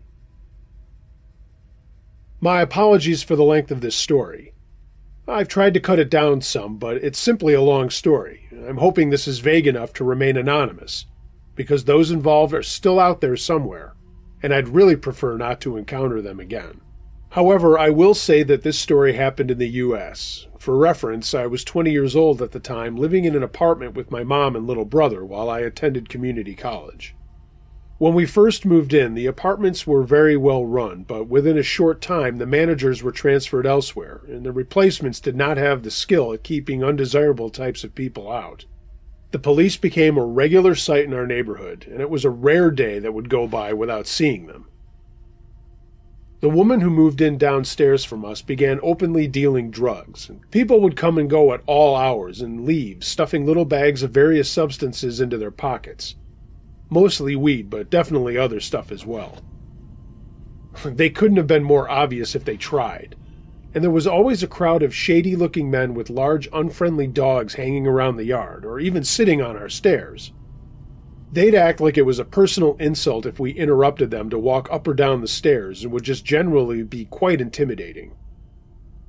The breaking point didn't come until their customers started getting the wrong address and coming to our door instead. We'd be sitting in the living room and hear footsteps come up the stairs, and the door handle would jiggle against the lock. We became religious about keeping the door locked tight. One night I was home alone and somebody started just beating on the door, not knocking. It was more like he thought it was a punching bag, all the while screaming barely comprehensible obscenities. I grabbed the biggest butcher knife out of the kitchen and shouted through the door that I was calling 911, and he ran away. In hindsight, I probably should have called, but I was just relieved he was gone, and since I hadn't seen what he looked like, I figured it wouldn't have been that much use. After that, though, I always pushed the couch in front of the door before I went to bed. My mom had had enough of this at this point. She tried going to the manager first, and it was met with a total lack of interest from her. So she decided there was nothing to be done but contact the police about it herself. So she called about it, and she got off the phone looking happy because at least they seemed to take her seriously and promised to investigate. The first sign of trouble came the next night. There was a lot of thumping and bumping downstairs, and a peek out of the window showed people going in and out of the apartment, carrying cardboard boxes to a dented van on the street. Bright and early the next morning, the police raided the place, and you guessed it, clean as a whistle. At first, we didn't realize the implication of this. When it started back up again a few days later, my mom called the cops again, and the same thing happened. At this point, we realized it probably wasn't a coincidence. Somebody in the local police department was most likely tipping them off. One of the curses of a small town. I was angry and disappointed, but at least we tried, right? It never hurts to try. I wish. About a week later, I was getting ready for an evening class, and I had just gotten out of the shower and was in my bedroom in a bathrobe, picking out what I wanted to wear. I heard a loud banging on the front door, but I didn't think much of it. We'd been expecting a package from the UPS man, and he always knocked loudly. My mom's footsteps went to answer it, and I heard her say something. I couldn't make out the words, but her tone caught my attention, and I felt like something was wrong. I reached for my doorknob, but before I could open it, it flew open in my face, and all my shocked brain could grasp was, "Huge man with a gun in my room," before I was grabbed by the shoulders and flung to the floor. I honestly thought the drug users downstairs had come to get us once and for all. I thought I was going to be raped and murdered.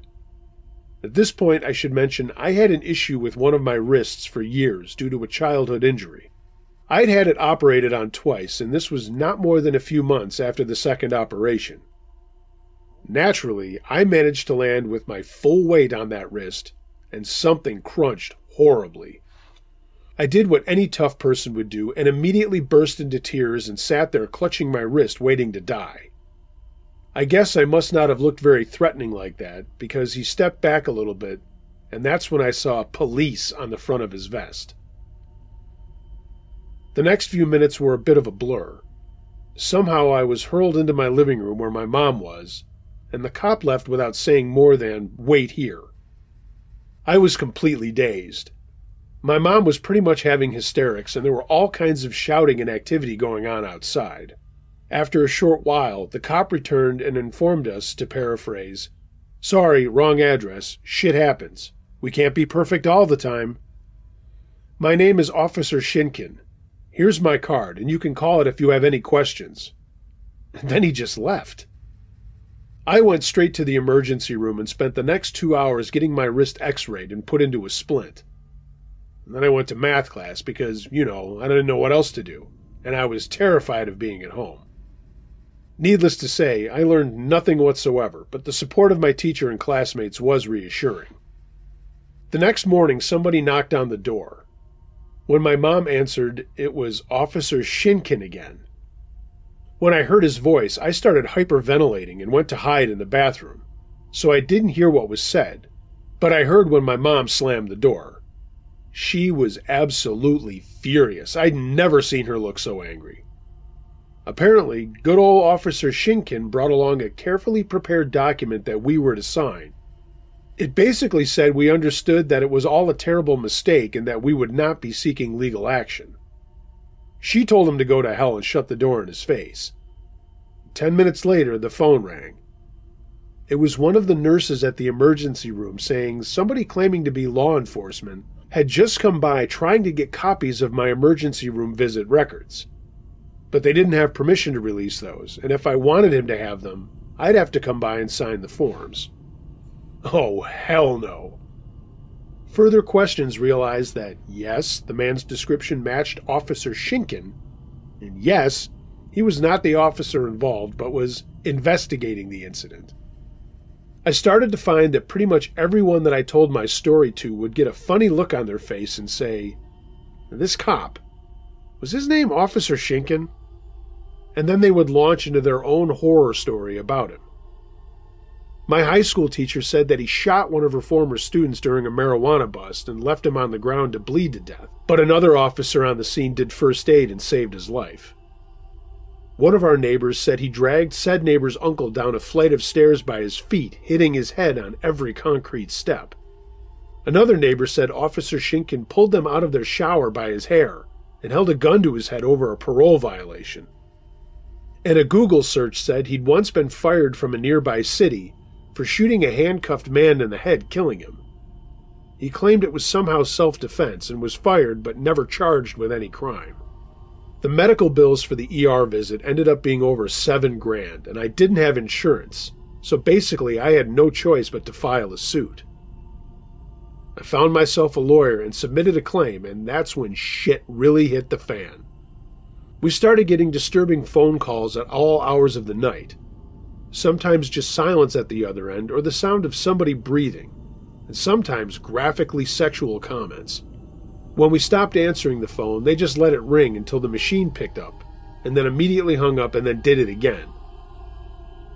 My mom went to her car one morning and opened the door only to discover the handle had been covered with some sort of caustic chemical.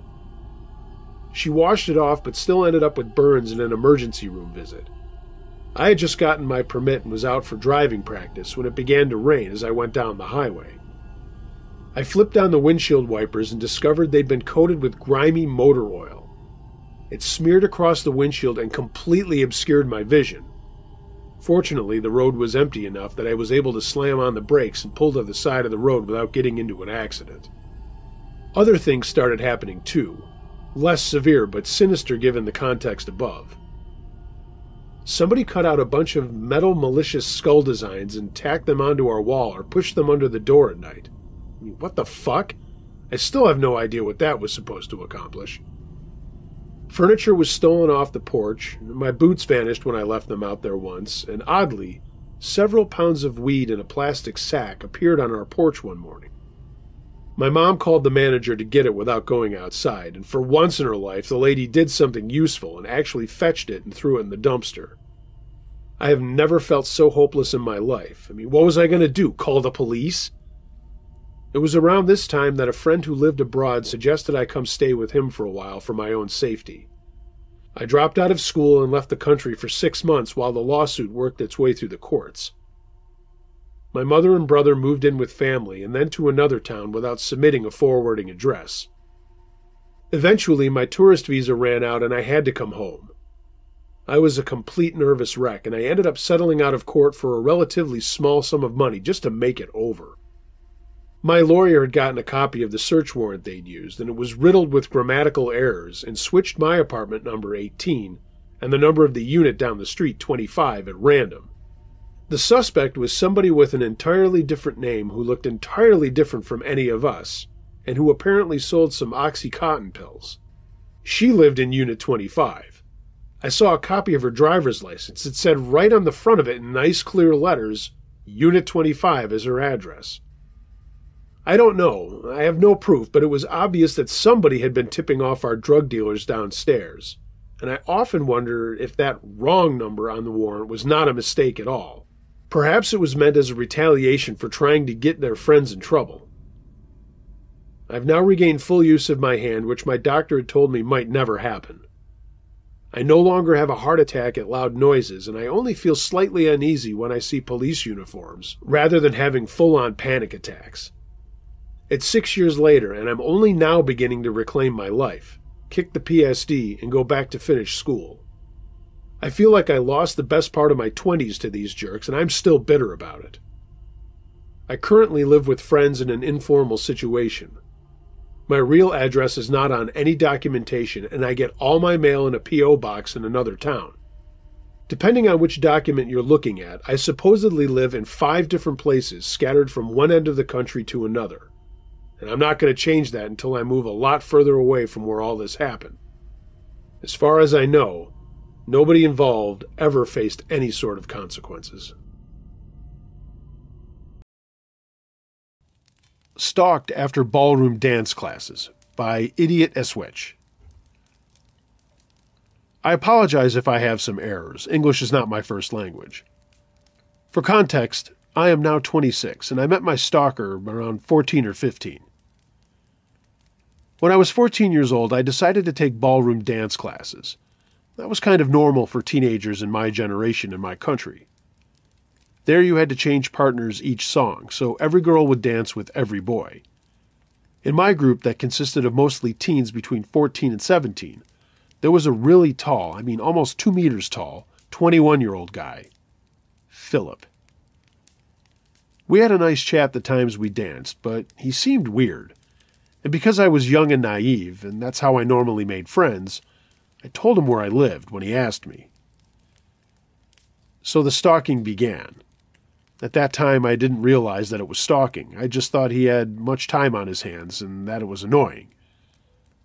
Philip would ride on his bike from his home, he lived one town over to my house, and ask if I wanted to spend time outside with him and play. After doing that a few times, I asked my parents to tell him that I wasn't home when he would come over. Both my parents and I were very oblivious about his actions for a very, very long time. At one point, the stalking ended for a few weeks, and Philip also did not come to dance classes.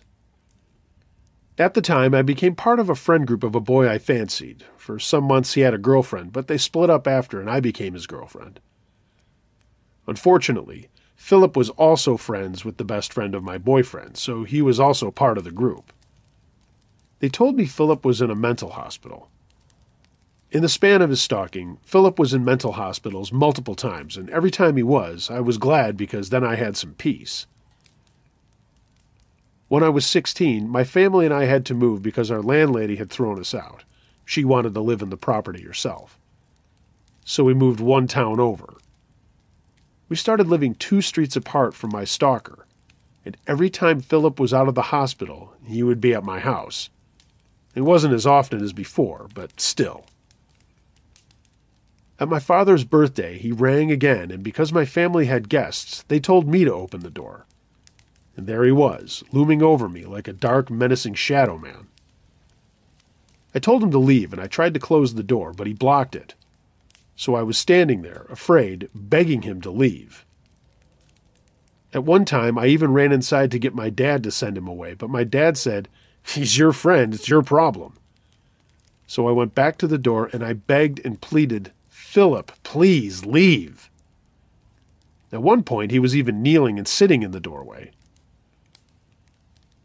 It was almost 2 hours later that he finally left.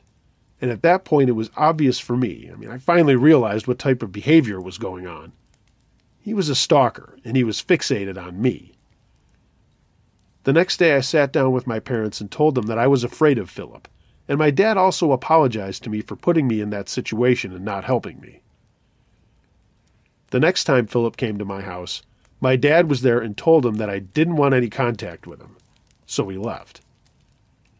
After a few more incidents like that, he stopped showing up at my door, and I thought I got rid of my stalker. But every time I started to live happily, starting to forget my fear of him, a letter, an email, or a gift showed up and would send me back into my fears. At 20, I was out of school, and to pass the year, I had to wait to start my job. I worked in a grade school and a voluntary after-school care club for grade schoolers. After a month or two, my mom woke me up in the morning and told me to get dressed because she had called the cops. Apparently, Philip was again every morning at our door and asked for me, and my parents didn't tell me so I wouldn't get scared again. Finally, after the cops told Phillips 3 times to leave and he ignored them, they arrested him, and he screamed and screamed my name and that he was burning for me and that the cops heard him. My parents and I were standing in the kitchen listening. The situation was so absurd and so much for me that I started laughing hysterically. We filed a report at the police for stalking and trespassing, but the officers said that they couldn't do anything because he hadn't hurt me physically. We tried to get a restraining order, but it didn't go through. A week later, Philip had sneaked into our garden, and like in a movie, he threw rocks at my window. Okay, throwing rocks at a girl's window is not romantic. It's creepy. Idiot me opened the window, but did not see anything until it clicked, and I ran downstairs and told my dad that my stalker was in the garden. Philip escaped.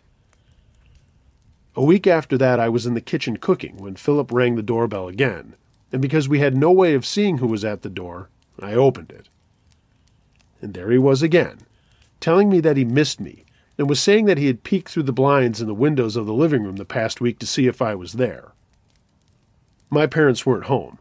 If they had been, I would have run, but like this, I had to swallow my fear and stand in the doorway listening to Philip talk until my boyfriend, a different boyfriend at this point, came over. I had sent him an SOS SMS, and he was on his way. After my boyfriend arrived, he told Philip to leave, and he did. Philip mentioned in passing that he now also had a girlfriend. After that, I didn't see Philip again for a long time. A friend told me he was taken by the men in white coats because he had believed that his mom was possessed by the devil. I was glad.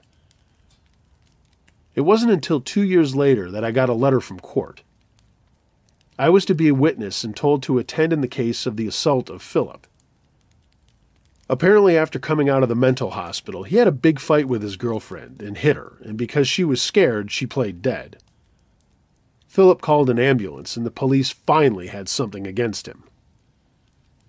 After the hearing, he was admitted again to a mental hospital, and I finally got a restraining order, and he was ordered to stay at least 30 meters away from our property. I was so glad. The restraining order also implied that if he broke any of the requirements, he would go to jail. So it was over.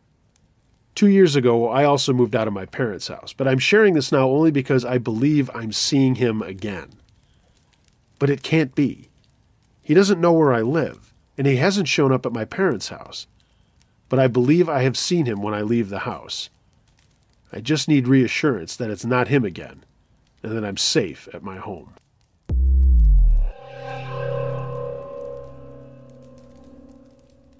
Run-in with drug dealers, submitted by Patrick 22. When I was in high school in the suburbs of a larger town out in the Midwest, I was a pretty decent football player, wide receiver to be exact. This has nothing to do with the story, but I also served as the team kicker for whatever reason.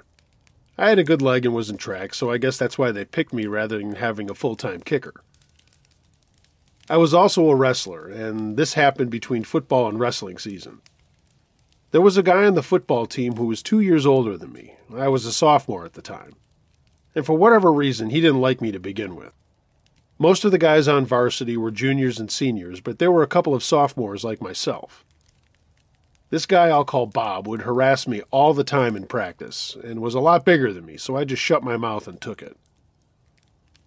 But the real trouble came towards the end of the season, when his girlfriend dumped him for me. I knew the trouble that I was bringing on myself if I started dating the girl, but she was a year older than me, she was super hot, and my loins couldn't say no. Of course, that didn't go well with him. Bob was more than pissed. He would seek me out in the hallways and try to start fights with me, and I kept telling him I wasn't going to fight because I didn't want to lose my wrestling season or get into any other kind of trouble. He would just call me a pussy and push me, but he never threw a punch. Friends between us told me how much he hated me and that he was planning on kicking my ass at some point, and how they didn't want to get involved. They liked us both, and they told me that they kept trying to talk to him, but he was so pissed that his girlfriend dumped him. I was dead meat in his eyes. Ah yes, the stupidity of youth. Get dumped by a girl and beat up the guy she starts dating, like it's that guy's fault. Anyway, despite it being colder, I was at the outdoor track of the high school one evening running to cut some weight and just stay in shape for wrestling season. I took wrestling a hell of a lot more seriously than I did football and was planning on improving my record that year. The year before I came in third in our regionals, and this year a goal of mine was to win and go to states. So I was just out there as it was getting dark and thinking I needed to wrap up my run and get home for dinner, when I noticed a figure step onto the track about 200 meters away of the 400-meter track. Whoever it was just stood there, and was far enough away that I couldn't see who it was. Well, when I got to that end of the track where the gate to get to the parking lot was, it was clear to me that it was Bob. It was also clear that he was there for one reason, to fight me. I showed no fear as I got closer to him and stopped about 10 feet away from him. He just looked at me and said, "Okay, fag, this is it. No one else is around. No one else needs to know." Obviously, I knew what he was talking about, so I said, "Look, man, I'm not going to fight you." He called me a pussy, and I said, "Look, man, I know I can kick the living shit out of you, but that doesn't change anything. We could both get kicked off our teams." He was on the basketball team. I took a step to kind of move around him, but he moved in front of me again and said, "Nope, we're doing this."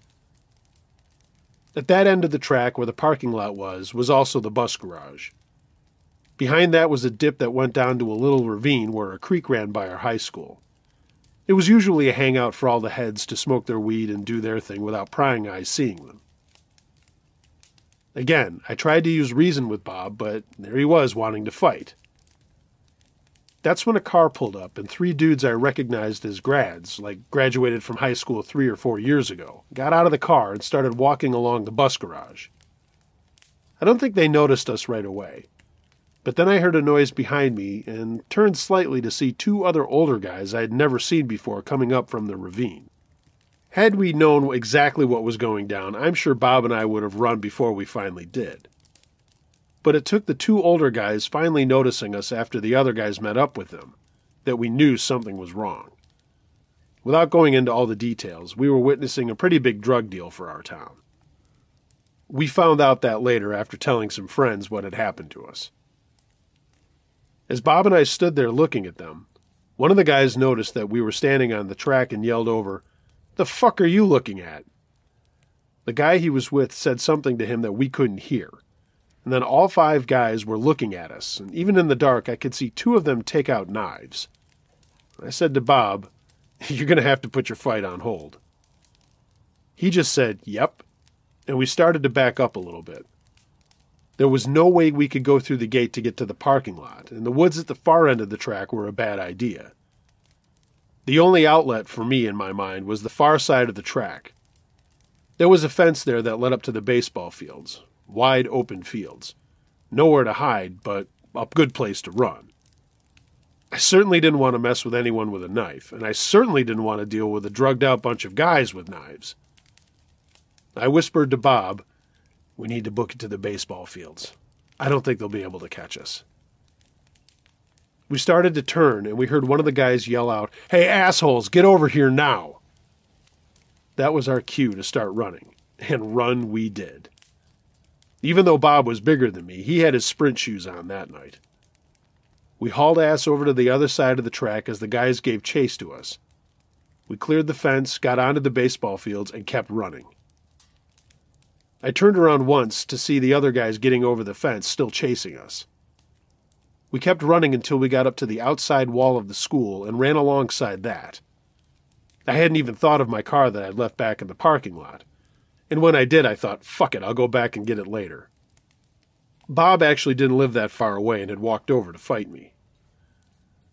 Anyway, we got to the edge of the school and ran to the other parking lot that ran in front of the school. We came up short about halfway as we saw car lights staring right at us from the parking lot. It was the two older guys, the drug dealers. They stood there and one called out, "Yoo-hoo, get your asses over here." I thought to myself, this is not good. Then I got a brilliant idea. I told Bob, "Hey, if you're looking for a fight, I think it's standing right in front of us." He kind of grunted, and we both took off like rockets towards the two guys who I think were a little bit surprised we were running right at them. I took one guy and Bob took the other, and we plowed right over them. They fell onto their asses in leather jackets, and we kept running. As we were rolling along, I heard a loud bang from behind us, and I swear that a bullet went right by my head. It was just this really strange whizzing sound. I can't say for sure. All we knew is that someone had fired off a shot, and to this day I believe that a bullet or something went right by my head. Bob and I kept running to the street that led to our school. We crossed over it, almost getting hit by two cars. We jumped another fence and started running willy-nilly through Bob's neighborhood, and he said to cut over here to get to his house. I followed him, and we finally burst through his back door, and he led me down to the basement. His mom called out, "Bob, is that you?" And he said, "Yeah, Mom, I'm just down here with a friend." Oh, I guess we were friends at that point. We collapsed into two chairs, not saying a word, just breathing heavily. Then we were just staring at each other, and I piped up, "Holy shit, man, did that guy shoot at us?" Big Bob nodded his head. We didn't say a word for another few minutes, and I asked, "Should we tell somebody about this?" He said, "I don't know, should we?" And I shook my head. Those guys probably couldn't have recognized us, and I certainly didn't want any more trouble. Neither did Bob. I looked at him again and said, "You still want to fight me?" And a big smile came over his face, and he said, "No, man, no." We ended up talking for another hour or so, me blowing off dinner and his mom bringing pizza down to us. He kept saying how he should never even have been out there. Had he not stopped me, I probably would have just gotten to my car and gone home. And that's when I remembered my car, and to call my parents to let them know where I was and that I was okay. Bob and I ended up becoming best friends after that. As a matter of fact, he convinced me to go to the college that he was going to when he graduated. We're still friends to this day. I was the best man in his wedding, and he was the best man in mine. Funny how a terrifying time can make enemies the best of friends. We still laugh about that night, even though one of us could have gotten shot. Two idiot guys who got unified by a larger group of idiot guys. I've been through lots of other things in my life, including time in the military, but that night still stands out as one of the scariest things that's happened to me. Thankfully, in the military, I was never shot at. The time at school was the only time. I don't recommend it.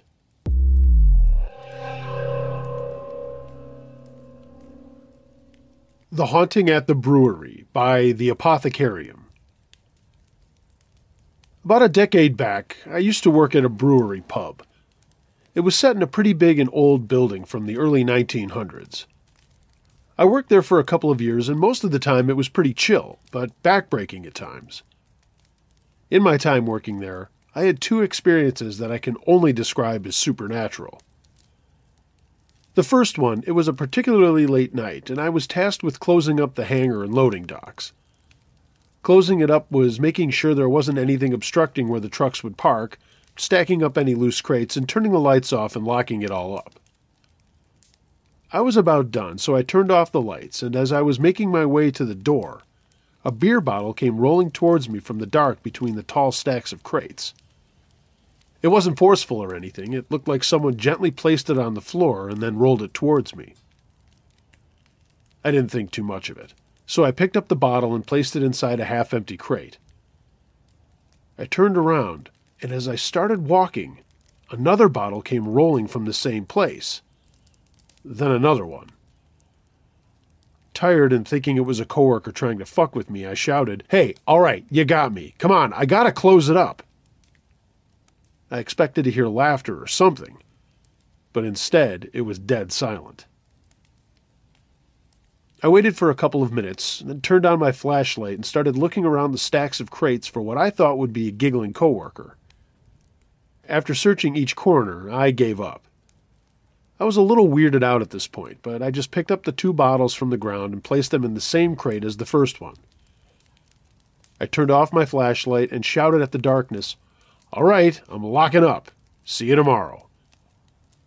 Just as I finished saying that, a crate full of bottles fell from one of the stacks and landed 2 feet from me. Glass shards and beer exploded everywhere.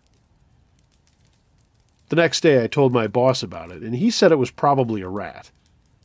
The thing is, those crates, when full, probably weigh about 20 pounds.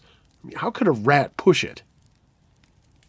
Talking to my coworkers, they told me that they also experienced weird stuff during closing hours. My second experience happened again when I was closing the place. This time I was closing the pub. When closing the pub, the last thing you usually do is restock the walk-in freezer. The freezer is probably just as old as the building itself, and it sits underground, right beneath the bar. I was down there filling that enormous thing with kegs and crates. Being a very old freezer from a time when safety wasn't a big concern, the thing didn't open from the inside. No handle, nothing, just a flat, plain steel door. So I did what I always did when I had to go inside there. I put a keg securing the door open. I was halfway through my task when I heard the door slamming shut. I rushed towards the door, but it was locked shut. I started pounding on it, but the only other person there was my boss in the office, 2 floors above me, and probably with his door closed. I tried my phone, but since I was locked underground inside a steel and lead box, I had no service. I was only wearing jeans and a t-shirt, so things were getting chilly pretty quickly. My face was going numb and my hands were getting stiff.